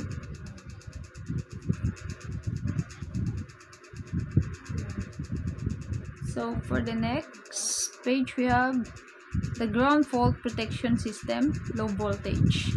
So for the visual and mechanical inspection, first, verified ground system is in compliance with ANSI or National Electrical Code, Article 250. Second, inspect physical and mechanical condition. And last, inspect bolted electrical connection for high resistance using one or more of the following methods, which is the use of the low resistance ohmmeter in accordance with section 7.13.2, verified tightness of the accessible bolted electrical connection by calibrated torch wrench method in accordance with the manufacturer published data or the table 100.12. For the electrical test, perform resistance measurement through bolted connection with a low resistance ohmmeter if applicable. Perform pole of potential or alternative test in accordance with IEE Standard 81 on the main grounding electrode or system.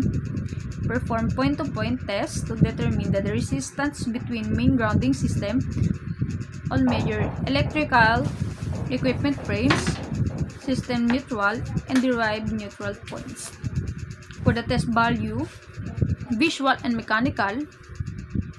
Grounding system, electrical and mechanical connection should be free of corrosion. Compare bolted connection resistant values to values of similar connections. Bolt torque level should be in accordance with manufacturer published data. For the test value electrical, compare bolted connection resistant values to values of similar connection. Investigate values will deviate from those of similar bolted connection by more than 50% of the lowest value.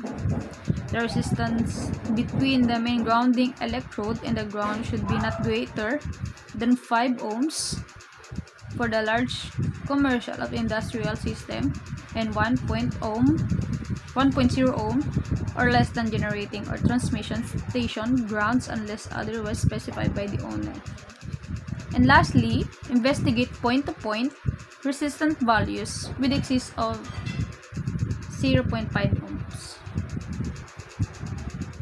So for the next page, ground fault protection system, low voltage. For the visual and mechanical inspection, first inspect the components for damage and errors in the polarity or conductor routing. Prior to cleaning the unit before as-found test, clean the unit. Inspect bolted electrical connection for high resistance. Verify correct operation of all function of the self-test panel if applicable. Verify pickup and time delay settings in accordance with the settings provided in the owner's specifications. And lastly, perform a slip test. So for the electrical test, perform resistance measurement through bolted connection with a low resistance ohmmeter. Second, measure the system neutral ground insulation resistant with neutral disconnect link temporarily removed. Replace neutral disconnect link after testing. Perform insulation resistant tests on all control wiring with respect to ground. Perform ground fault protective device pick-up tests using primary current conjunction. For summation, type system utilizing phase and neutral current transformer. Verify correct polarities by applying current to each phase neutral current transformer pair. Next, measure time delay of the ground fault protective device at a value equal to greater than 150% of the pickup value. So, verify the reduced control voltage tripping capability is 55% for AC system and 80% for DC systems. And verify blocking capability of zone interlock system.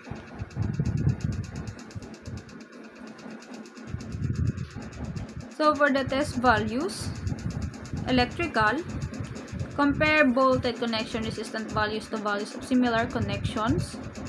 System neutral to ground insulation resistance should be minimum of 1 mega ohm. Insulation resistant values of control wiring should be comparable of previous obtained result but not less than 2 mega ohms. Result of pickup test should be greater than 90% of the ground fault protection device pickup settings and less than 1200 amperes or 125% of the pickup settings, whatever is smaller.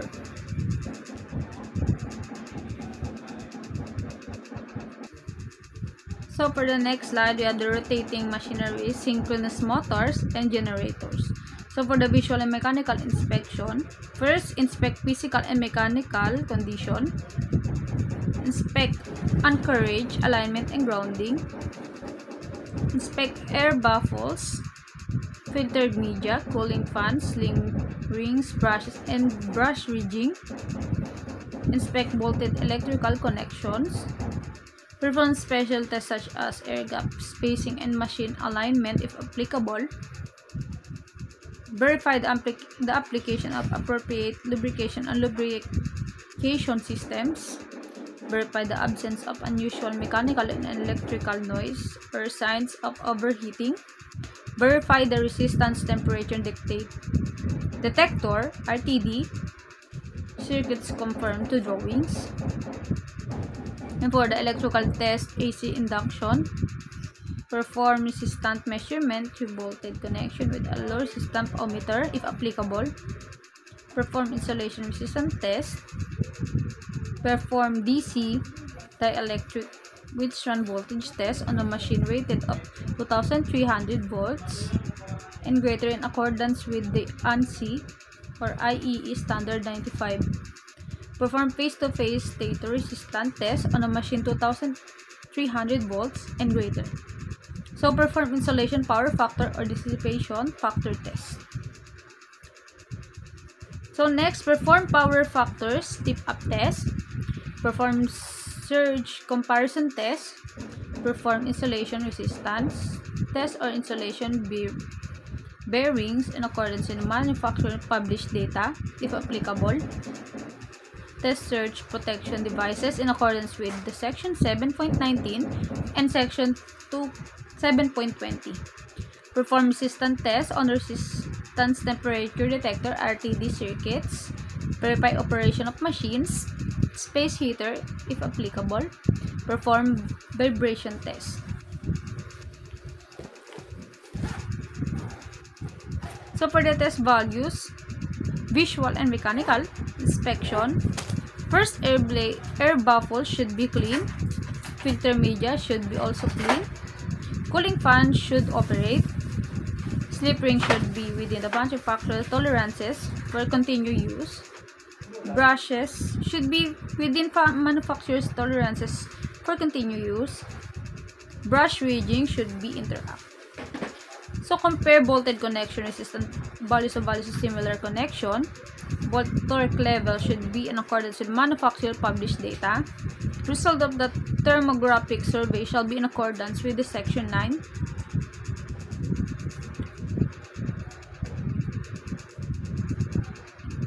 So for the next slide, we have the rotating machinery, DC motors, and generators.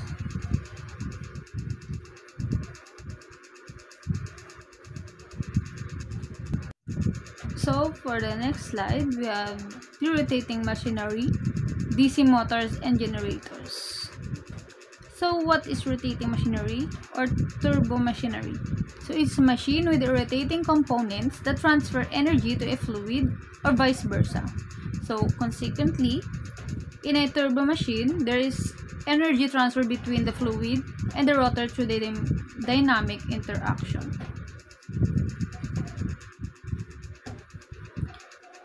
So for the electrical test,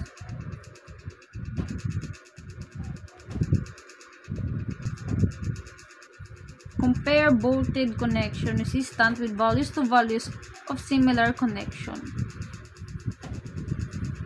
The dielectric absorption ratio or polarization shall be compared to previously obtained result and should not be less than 1.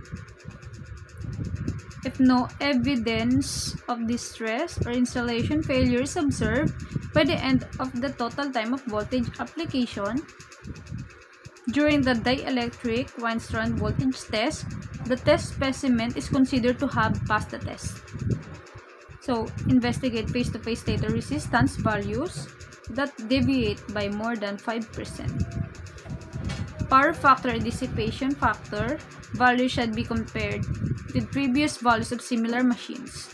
Tip up values should be indicated no significant increase in power factors. If no evidence of distress, installation failure, or lack of the waveform nesting is observed by the end of the total time of the voltage application during the surge comparison test, the test specimen is considered to have. So for the next slide, motor control centers, low voltage. Refer to the section 7.1 for appropriate inspection and test of the motor control center bus Refer to the section 7.51.1 for the appropriate inspection and test of the motor control center switches. Refer to the section 7.6 for appropriate inspection and test of the motor control center circuit breakers. Refer to the section 7.16.1 for appropriate inspection and test for the motor control center starters.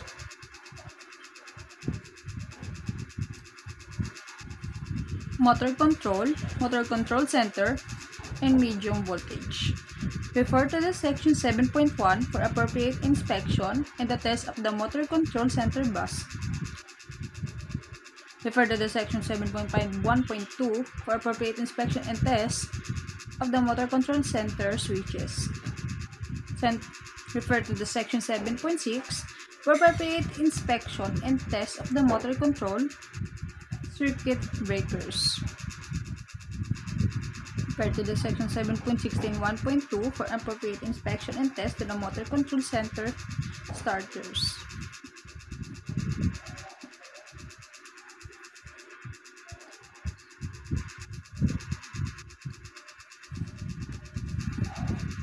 So for the next slide, adjustable speed drive system. So for the visual mechanical inspection, inspect physical and mechanical condition, inspect anchorage, alignment, and grounding. Prior to cleaning the unit, perform as found test and clean the unit. Ensure vent path operating are free from debris and that heat transfer surface are not contaminated by oil, dust, or dirt. 7. Motor running protection. Inspect bolted electrical connection for high resistance. Verify correct fuse sizing in accordance with manufacturer's published data and perform a slip test. So for the next slide, we have the direct current system batteries flooded lead acid. For the visual and mechanical inspection, verify the battle area ventilation system is operable. Verify existence of suitable eyewash equipment. Inspect physical and mechanical condition. Inspect battery support racks, mounting battery speed, containment system, anchorage, clearance, alignment, and grounding. Prior to cleaning or adding electrolyte, perform as found test if applicable. Verify electrolyte level. Measure electrolyte specific gravity and temperature levels. Verify presence of flame arrestors. Neutralize acid on the exterior terminals and apply an oxide inhibitor. Inspect bolt electrical connection for high resistance using one or more of the following methods. Use of all low resistance ohmmeter in accordance with the section 718.1.1.2. Verify tightness of accessibly bolted electrical connection by calibrated torque range. Method in accordance with the manufacturer's published data or table 112. Perform a thermographic survey under load in accordance with the section 9. And last one, perform a slip test. So for the electrical test, perform resistance measurement through all the bolted connection. Measure charge float and equalizing voltage levels. Verify all chargers function and alarms. Measure each cell body total battery voltage to charge and rise in a float mode of operation. So measure inter-cell connection resistances. Perform internal ohmic measurement test. Perform a load test in accordance with manufacturer's specifications. So for the test values, visual and mechanical, electrolyte level and specific gravity should be within normal limits. Compare bolted connection resistance values to value similar connections. Bolt torque level should be accordance with manufacturer's published data. Result of thermographic survey shall be in accordance with section 9. And for the test value electrical, compare bolted connection resistance values to value similar connection. Charge float and equalized voltage level should be in accordance with the battery manufacturer's published data. The results of charger function and alarm should be in accordance with manufacturer's published data. Cell voltage should be within 0.05 volts of each, or in accordance with manufacturing published data. Compare bolted connection resistant values to values of similar connection. Cell internal ohmic values, resistance, impedance, and conductance. Values should not vary for more than 25% between identical cells that are fully charged state. Lastly, result of load that should be in accordance with manufacturer's published data. Direct current system batteries, vetted nickel, cadmium. So for the visual and mechanical inspection, verify the battery area ventilation system is operable. Verify existence of suitable eye wash equipment. Inspect physical and mechanical conditions. Verify adequacy of battery support tracks or cabinets mounting battery wheels, containment system, anchorage, alignment, grounding, and clearances. Prior to cleaning or adding electrode, perform as-found tests. Verify electrode level and measure pilot cell electrotype, temperature. Verify the units are clean. Verify application of oxide inhibitor on battery terminal connections. Inspect voltage electrical connection for high resistance using one or more of the following methods. Use of low resistance ohmmeter. Verify tightness of accessible voltage electrical connection by the calibrated torque wrench method. Perform thermographic survey in accordance with the section 9. And perform a slip test. An electrical test. Perform resistance measurement to all the voltage connection with low resistance. Ohmmeter if applicable. Measure charger float and equalizing voltage levels. Verify all chargers, function, and alarms. Measure each cell voltage and total battery with charger energized in float mode of operation. Measure inter-cell connection resistances. Perform internal ohmic measurement tests. Perform a load test in accordance with manufacturer's published data. Measure the battery system voltage from positive to ground and negative to ground. For the test values, visual and mechanical, electrolyte level shall be within normal limits. Compare voltage connection resistant values to values of similar connection. Volt torque level shall be in accordance with manufacturer's published data. Result of the thermographic survey shall be in accordance with section 9. The next test values, electrical, compared voltage connection, resistant values to values of similar connection. Charger float and equalized voltage levels should be in accordance with manufacturer published data. Cell voltages should be within 0.05 volts or in accordance with manufacturer published data. Compare voltage connection resistance values to values similar connections. Cell internal ohmic values, resistance, impedance, or conductance should not be varied for more than 25% between identical cells that are fully charged in state or should be in accordance with the manufacturer's published data. Results of the load test should be in accordance with manufacturer's published data, and published measurement from positive to ground should be equal in the magnitude to the values measured from negative to ground.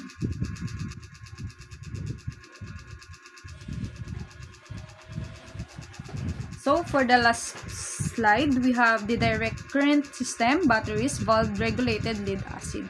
So for the visual and mechanical inspection, we have to verify the battery ventilation system is operable. Verify the existence of suitable eye wash equipment. Inspect physical and mechanical condition.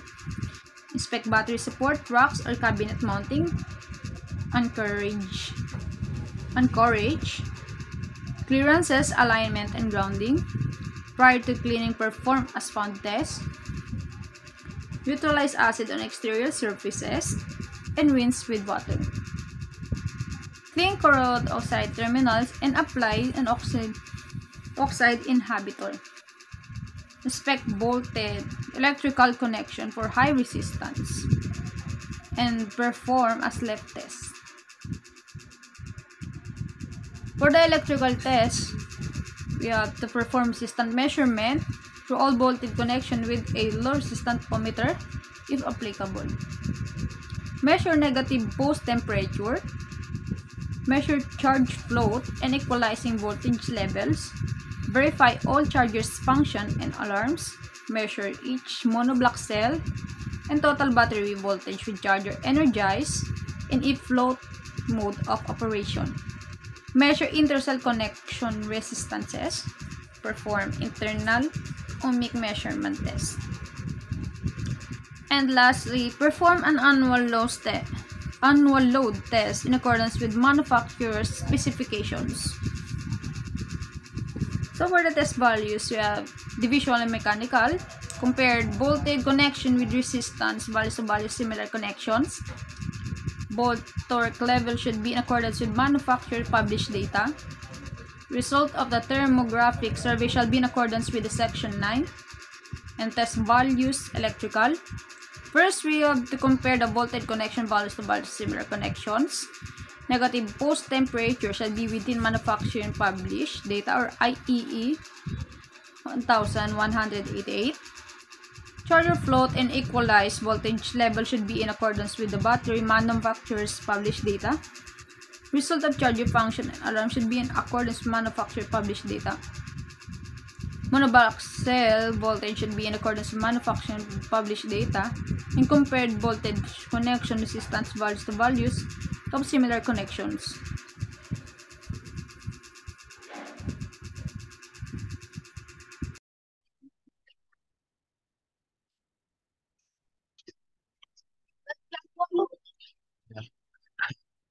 Hello everyone, I'm Renz Luigi Barano. I will discuss the visual and mechanical section and their tests. 7.18.2 Direct Current System Chargers. Visual and mechanical section is inspect for physical and mechanical condition, inspect anchorage, alignment, and grounding. 3. Prior to cleaning the unit, perform a sponge test. 4. Clean the unit. 5. Inspect all bolted electrical connection for high resistance using one or more of the following methods. The following method is use of a low resistance ohmmeter in accordance with section 7.18.2. B. Verify tightness of accessible voltage electrical connection by calibrated torque wrench method in accordance with manufacturer published data or table 100.12. C. Perform a thermographic survey under load in accordance with section 9. 6. Inspect filter and tank capacitor. 7. Verify operation of cooling fans. Clean filters if provided. 8. Perform a slab test. So its electrical test is well, perform resistance measurements through all bolted connections with a low resistance ohmmeter if applicable in accordance with section 7.18.2.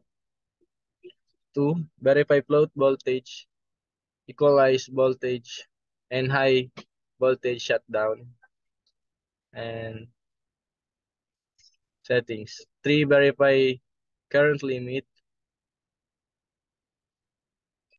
4. Verify current load sharing parallel chargers. 5. Verify calibration of meters in accordance with section 7.11.6.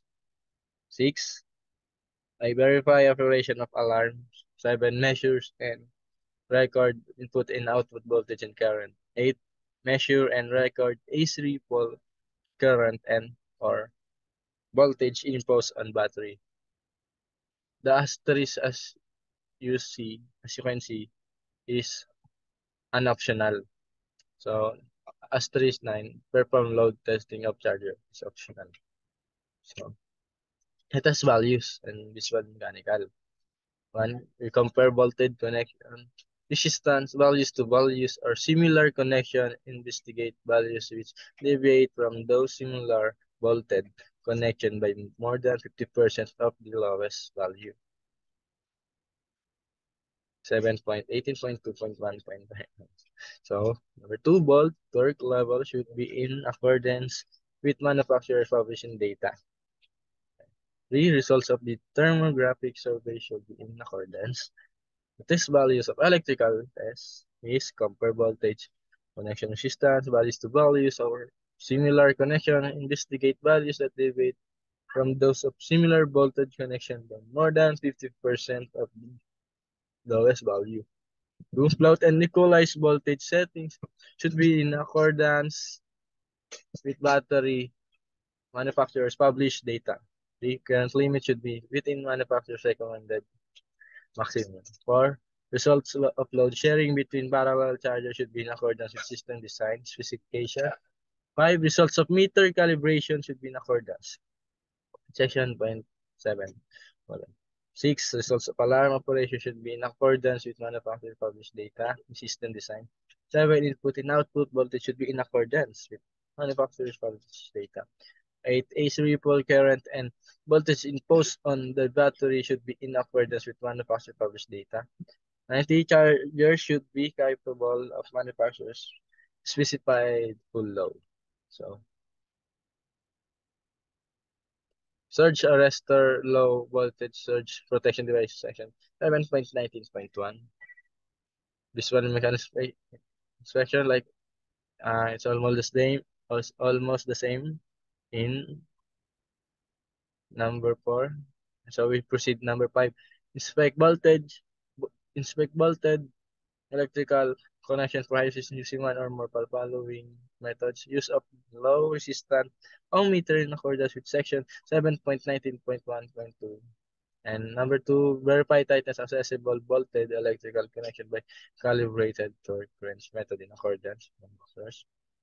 So number 6, verify that ground lead on device is individually attached to a ground bus or ground electrode. Perform as left test. So the same. Number 2, electrical test. Perform resistance measurements through voltage connection with low resistance ohmmeter if applicable in accordance. In section 7.19.1.1.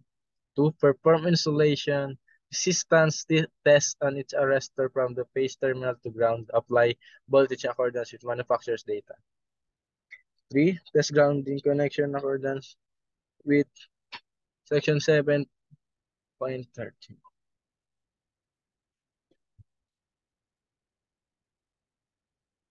So the test values of visual and mechanical is almost the same.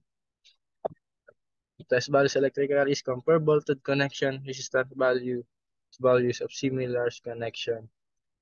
Investigate values that deviate from those of similar voltage connection by more than 50% of the lowest value.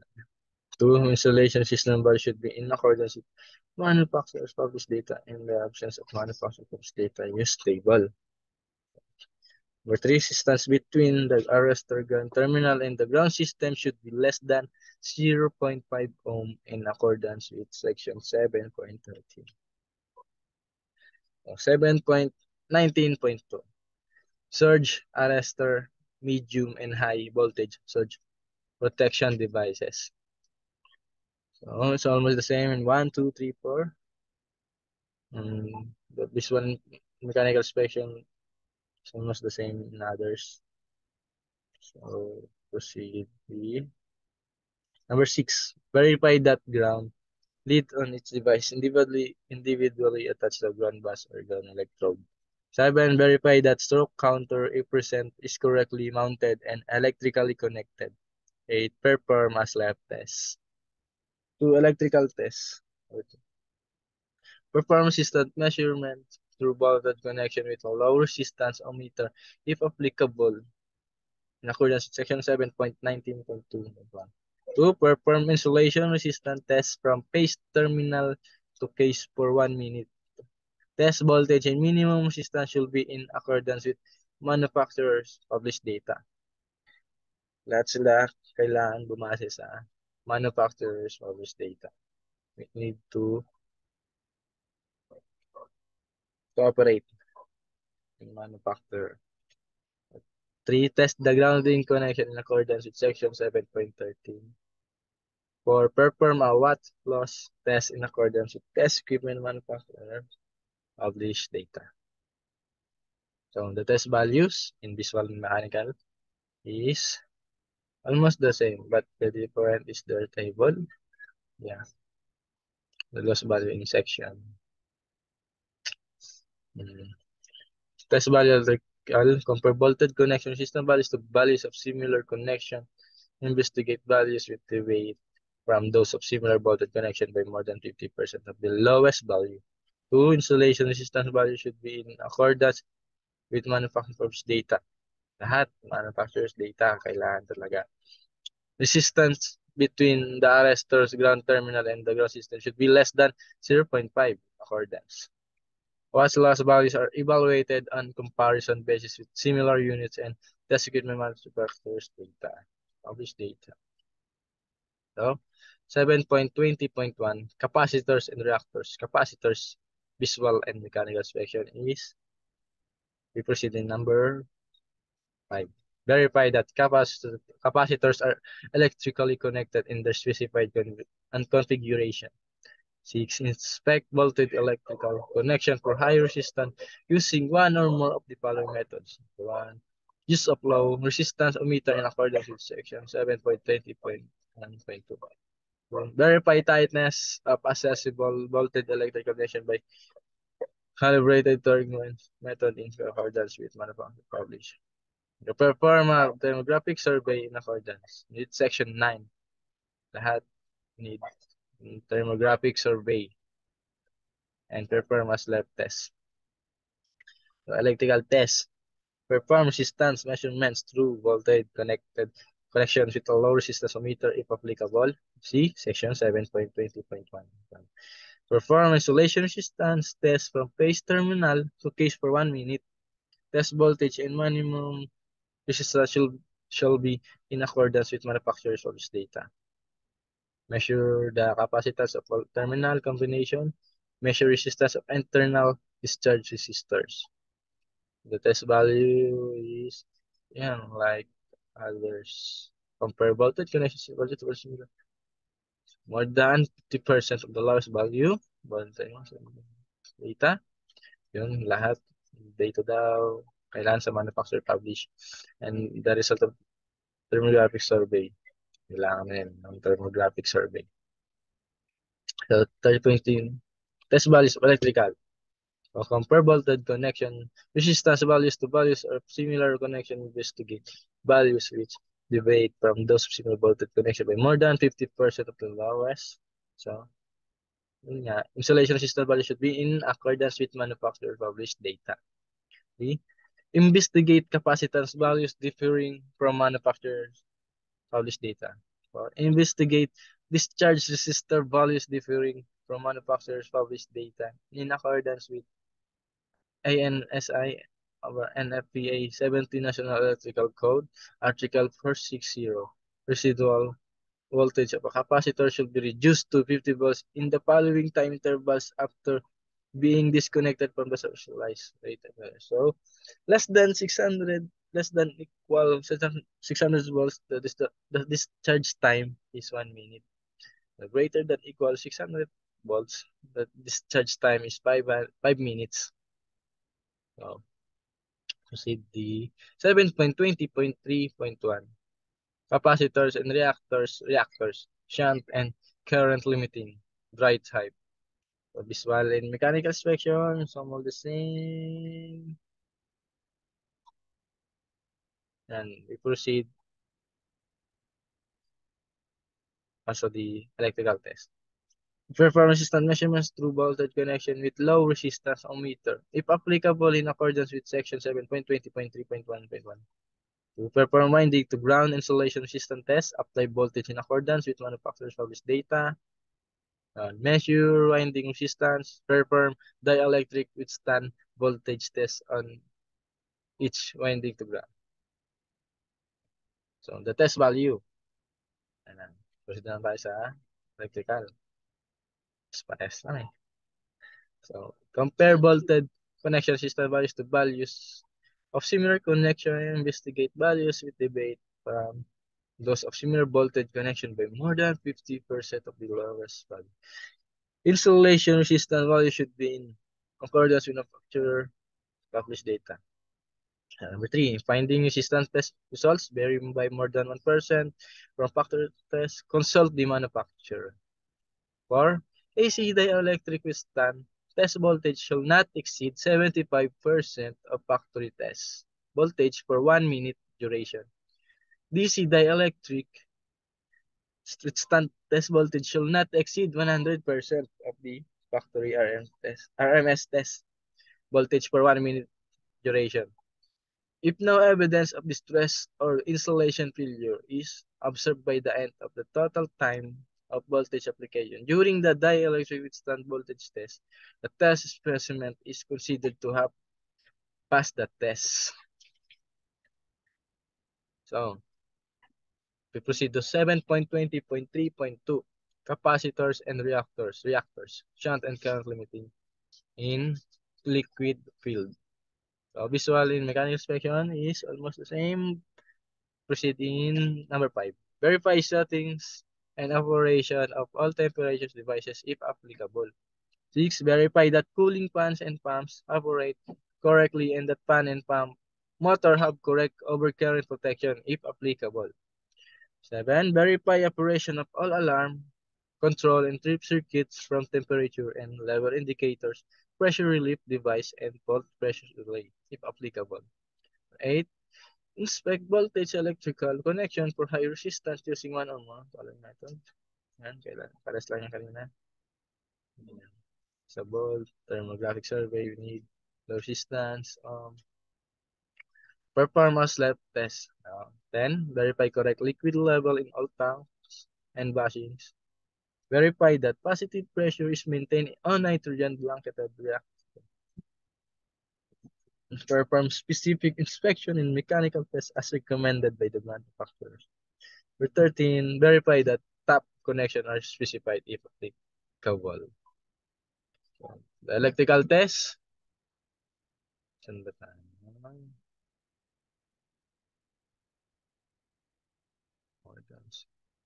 Yan, perform winding to ground insulation system test. Apply voltage in accordance with manufacturer. Perform insulation power factor or dissipation factor test and windings in accordance with the test equipment manufacturers published data. Perform power factor of dissipation factor test on each washing. Equip it with a power factor and capacitance tab in the absence of a power factor capacitance tab. Perform hot color test. This test shall be accordance with the test equipment manufacturer. 5. Measure winding resistance. 6. Measure the percentage of oxygen in the nitrogen gas blanket if applicable. 7. Remove a sample of insulating liquid in accordance with STMD. So, these are the sample shall be tested. First, the electric breakdown voltage, acid neutralization number, specific gravity, interfacial tension, color, visual condition, water insulating liquids. So required ng 25 kilovolts or a higher voltage on all silicon field units. The asterisk, like what I said earlier, the asterisk is option, meaning is optional. So, yeah, measure power optional. Remove a sample of installation in accordance with ASTM D3613 and perform dissolved gas analysis DGA in accordance with INSI or IEEE C5714 or ASTM C612. So the test value is first, operation of temperature device should be in accordance with system requirements. Operation of pumps and fan should be in accordance with manufacturer's recommendation. Compare voltage connection resistance values to values or similar connection. Investigate values deviate from those similar voltage connection by more than 50% of the lowest value. So, final results of the thermographic. For 6, liquid level should be in accordance with manufacturer's indicated tolerance. 7. Positive pressure should be indicated on the pressure gauge for gas blanketed reactors. So 3.2 test values of electrical. So, compare. Pares lang. Tayo. Insulation resistance value should be in accordance with manufacturing process data. Values of insulation resistance less than this table or manufacturing data should be investigated. The polarization index should be greater than 1.0 and should be compared to previous data. Maximum power factor or dissipation factor values of liquid-filled reactor should be in accordance with manufacturer published data. In the absence of manufacturer's data compared to test equipment, manufacturer published data representative values are indicated in Table 100.3. Power factor or dissipation factor in capacitance value should be within 10% of nameplate rating for bushings. Hot color tests are evaluated on a milliampere milliwatt loss basis, and the rest should be compared to similar bushing. 5. Consult the manufacturer if finding system values vary more than 1% from factory test. 6. Investigate presence of oxygen in the nitrogen gas blanket. 7. Insulating liquid body should be in accordance with Table 100.1. 8. Evaluate results of dissolved gas analysis in accordance with IEEE standard CPEG. Compare result to previous test data. Kailangan ikumpara natin ng result sa dating data previous. So, 7.21, outdoor bus structure is almost the same, but the table and the section there's 6. Clean the insulators and performance lab test. 2. Proceed electrical test. Perform resistance measurements through voltage connection with a low resistance ohmmeter if applicable in accordance with section 7.21. Measure insulation resistance of each bus face to ground with other faces grounded but low voltage in accordance with manufacturers.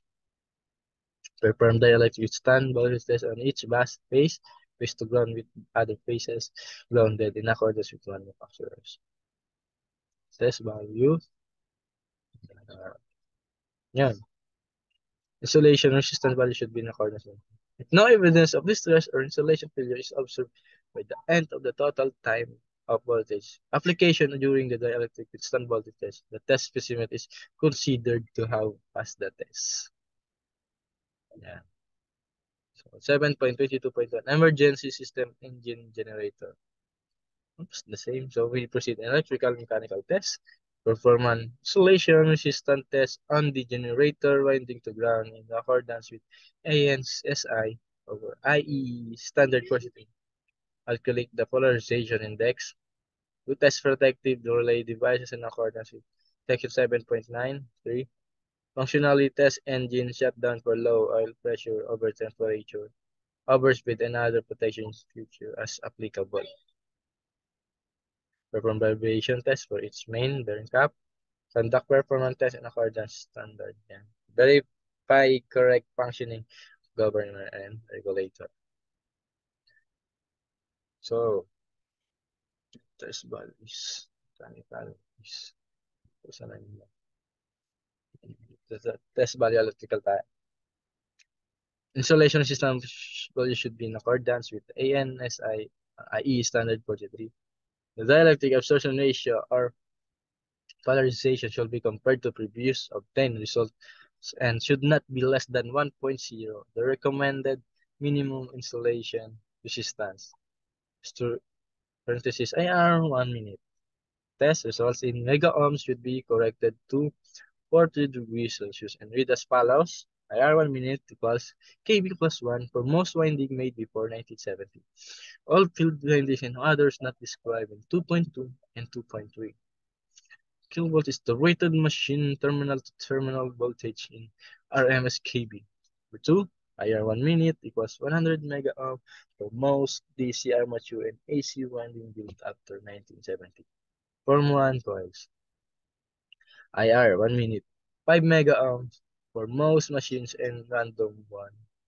Stator coils in Form 1 is rated below 1 kV. Note, dielectric withstand voltage high potential and surge capacitors will not be performed on machines having values lower than those indicated above.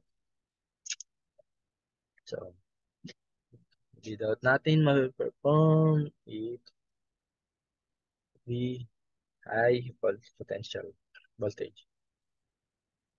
Protective relay device test results will be in accordance with section 7.9. Low oil pressure over temperature, over speed, and other protection features should operate in accordance with manufacturer's system design requirements. Vibration level should be in accordance with manufacturer's published data and shall be compared to baseline data 6. Performance test should be I should conform to manufacturer published data in ANSI or NFPA standard ones here. Governor and regulator should operate in accordance with manufacturing system design requirements. So, 722.22, emergency system uninterruptible power system. Note, there are many configurations of uninterruptible power supply installation. Some are as simple as a static switch selecting between two highly reliable sources, while others are complex systems using a combination of rectifiers, batteries, inverters, motors, generators, static switches, and bypass switches. It is the intent of this specification to list possible tests and maintenance of the major components of the system. And more specifically, the system as a whole is important that the manufacturer recommended. It is repurposed. Yun nga, importante na sa manufacturers tayo mag-ini ng implement and maintenance be performed natin. Kailangan manufacturers na. So, the visual is almost the same. Yeah. That's all electrical and mechanical interlock system for correct operation sequencing. Expected electrical of high voltage. Performance levels. Check operation of forced ventilation. Then verify that filters are in place and or vents are clear. So, perform electrical test. Perform measurement voltage. Static transfer from inverter to bypass and back. Use normal load if possible. Set pre-running frequency of oscillator. Test DC under voltage, trip level of inverter, input breaker set according to manufacturer's data. Test alarm circuits, verify sync indicators for static within bypass switches. Perform electrical test for UPS system breakers in accordance with section 761. Perform electrical test for UPS system automatic transfer switches in accordance with section 7.22.3. Perform electrical test for UPS system batteries in accordance with section 7.80. Perform electrical test for UPS rotating machinery in accordance with 7.15 section. Yan. Test value of visual mechanical. Checking minus interlock should be in accordance with system. Wala. Wala lang. Test value tayo. Dito tayo sa static transfer of action. For dance source data, so latest pre-running frequency should be in manufacturer. This under voltage should treat inverter and input breaker. Time alarm circuit should be in accordance. System indicators operate. Breaker preference should be in accordance with 7.61. Yan. Mga yan.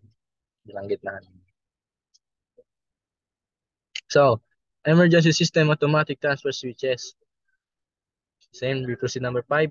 Use appropriate lubrication on moving carrying parts and moving and sliding surfaces. 6.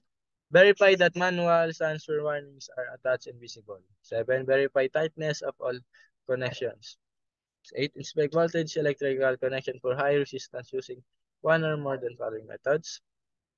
Use up allow resistance, where tightness accessible, torque range. Perform manual transfer operation, verify positive mechanical interlocking between normal and alternating sensors. Perform sled test.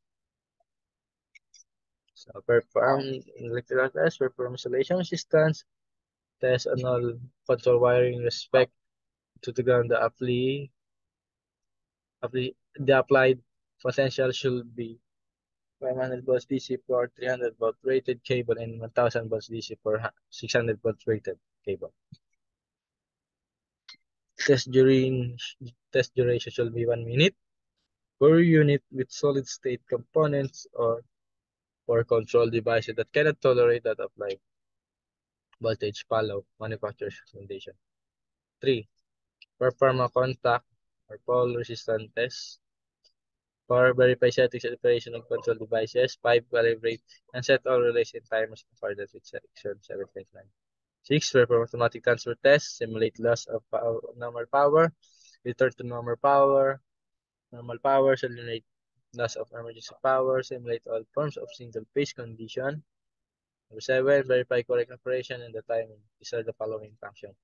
Normal source voltage sensing, frequency sensing relays, engine start sequence, time delay upon transfer, alternate source voltage sensing and frequency sensing relays, automatic transfer operation, interlock and limit switch function, time delay in transfer upon normal power restoration, engine cool down and shutdown feature. These are the verified for correct operations and the timing. Yan. Test value, proceed in electrical. Yan. Isolation resistor value should be comparable to previously. The micro or DC millivolt drop value should not exceed and the high levels of the normal range as indicated in the manufacturer published data. Control devices should operate in accordance with data. Relay test results should be in accordance. 6. Automatic transfer should operate in accordance with design. 7. Operation timing should be in accordance with manufacturer's system design. Lahat babase sa manufacturers or the system design. So automatic circuit reclosers and line sectionalizers, automatic circuit reclosers, oil or vacuum. So visual and mechanical inspection was the same. We proceed number 5. Perform all mechanical operations and contact alignment tests on both the reclosers and each operating mechanism and all device. Accordance with manufacturer published data. 6. Inspected the voltage, use low, and inspect 7. Inspect for correct insulating liquid level if applicable. Number 8. Perform a step test. Next test. Perform resistance. Slow connection. Yan tayo. Electrical test. Number 2. Perform insulation resistance test for 1 minute on each pole. Face to face and face to ground with recloser close and across each pole in the closer open. Apply voltage in accordance with manufacturer. So perform a contact or pole resistance test. Optional, perform insulation resistance test on current. Applied potential should be 500 DC for 300 volts rated cable and 1000 volts DC for 600 volts. Yeah, test duration should be 1 minute. 4 units with solid state and components. Follow the manufacturer recommendation. 5. Remove of sample insulating liquid if applicable in starch. So, yan. Perform. Yan, lahat yan. Optional. Mga asterisk. Hindi na babanggitin. Perform the button to routine directly applicable across each vacuum bottle with the closer the position and its strict accordance. Manufacturer published data. 10. Perform the electric stand voltages on its face with the closer close in the course under test value. Test voltage should be in accordance with. Verify operation of heaters if applicable. Test all protective function in accordance with section 7.9. Test all metering information in accordance with section 7.11. Test instrument transformer in accordance with section 7.10.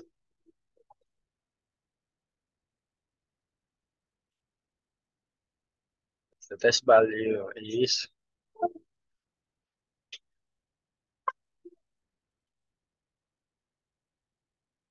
test values. Yeah.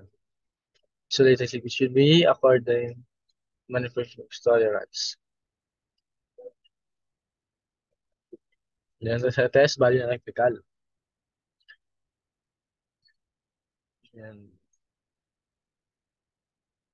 Number 3, micro or DC millivolt drop value should not exceed the high levels of the normal range as indicated in the manufacturers. So investigate values that deviate from adjacent faults or similarly closest by more than 50% of the lowest value. So 4, insulation resistance values of control wiring should be comparable to previous obtained results, but not less than 2 mega ohms. Number 5, insulated liquid test results should be accordance. 4, minimum pickup for trip and close coils should confirm the manufacturer's published data. Yeah. Kaya isa-isahin. Kasi yun lang yung mga sagot dun sa test value, sa electrical test.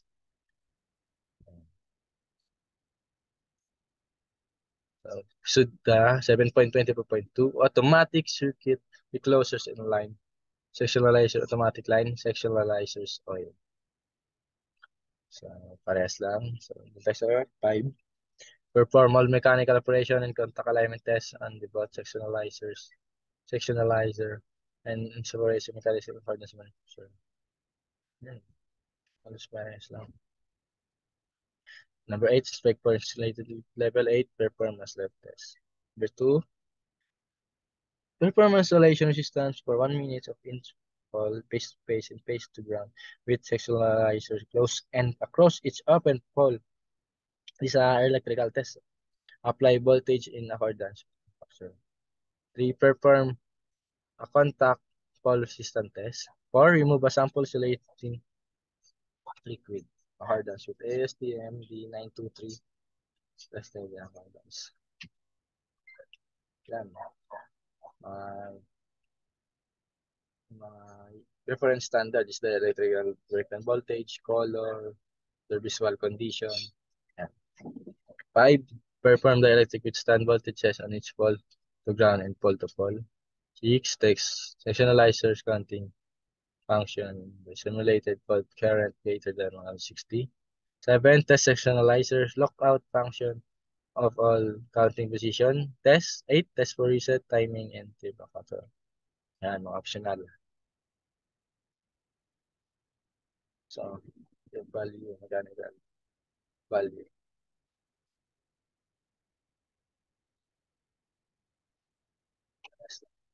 Sa test.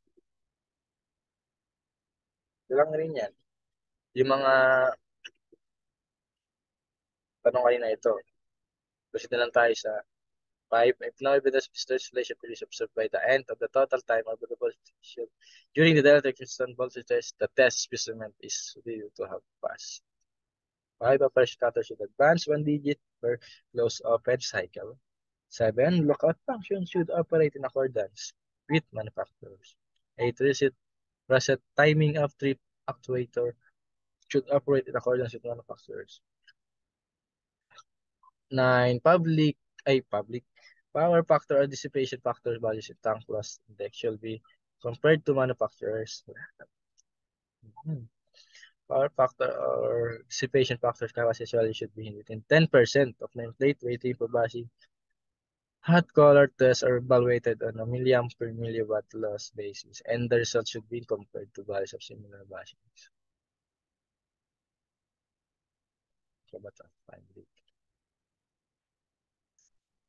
So, fiber optic cables. The visual and mechanical inspection is inspect cable and connection for physical and mechanical damage. Verify that all connectors splices are correctly installed.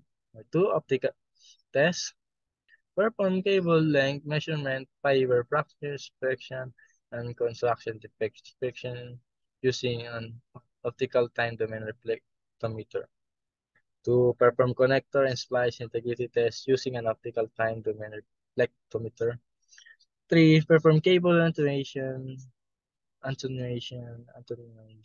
loss measurement, and with an optical power loss test set. 4, perform connector splice attenuation loss measurement from both ends of the optical with an optical power loss test set. And test values of the cable connection of the subjected physical damage. Connector splice should be installed in accordance with industry standards. to, yun nga, the optical time flash signal should be analyzed for excessive connection, splice, cable, box cutter by viewing the reflected power or distant time. Number two, the optical time domain reflectometer signal should be analyzed excessive. And attenuation loss should be expressed in dm or km. Losses should be within the band of concentration. And pares lang. System function test. It is the purpose of system function test to prove the correct interaction of all sensing, processing, and action devices. Perform system function test upon completion of the maintenance test defined as system conditional. First, develop test parameters and perform tests for the purpose of evaluating performance of all the pods and their function in a stack complete unit design requirements and analysis. Verify the correct duration of all interlock safety devices for fail-safe function. Yan. Yan, this is the thermographic survey. Sinasabi nila. The visual inspect the physical and mechanical. Addition, remove panel covers or view the equipment through viewing parts designed to transmit applicable signals being. Yan, ganyan lang. As parameters, yan. Thank you. May papakita rin ako na share screen. New shares. Ito yung mga table ng mga binanggit kanina. Hindi ko na isa-isahin kasi nandiyan na sa picture. Yung isolation system to values, electrical apparatus system. Start, di ko rin maan ito kasi ito yata, test voltage, stand voltage, mga value.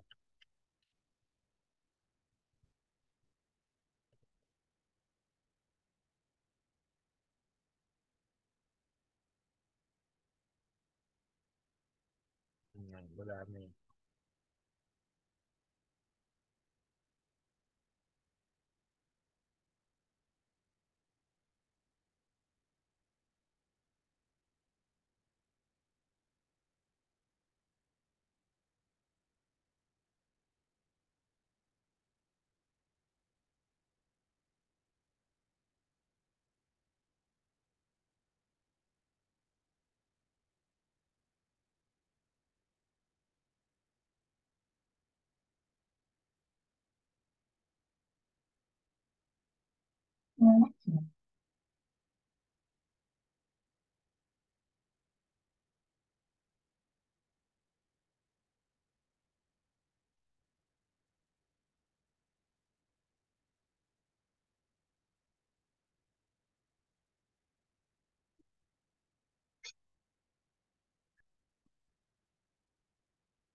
Ito, isolations.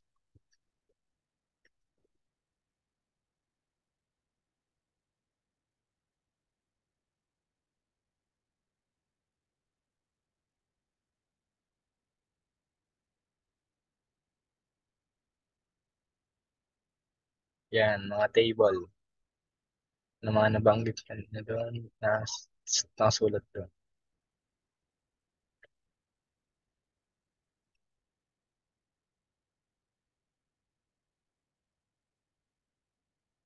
Yun lang doon.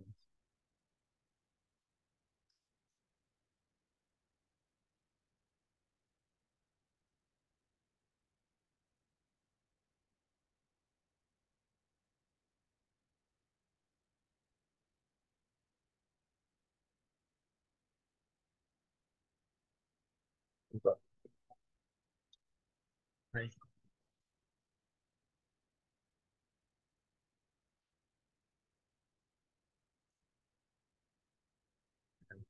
Thank you. Salamat sa pakikinig. Bye.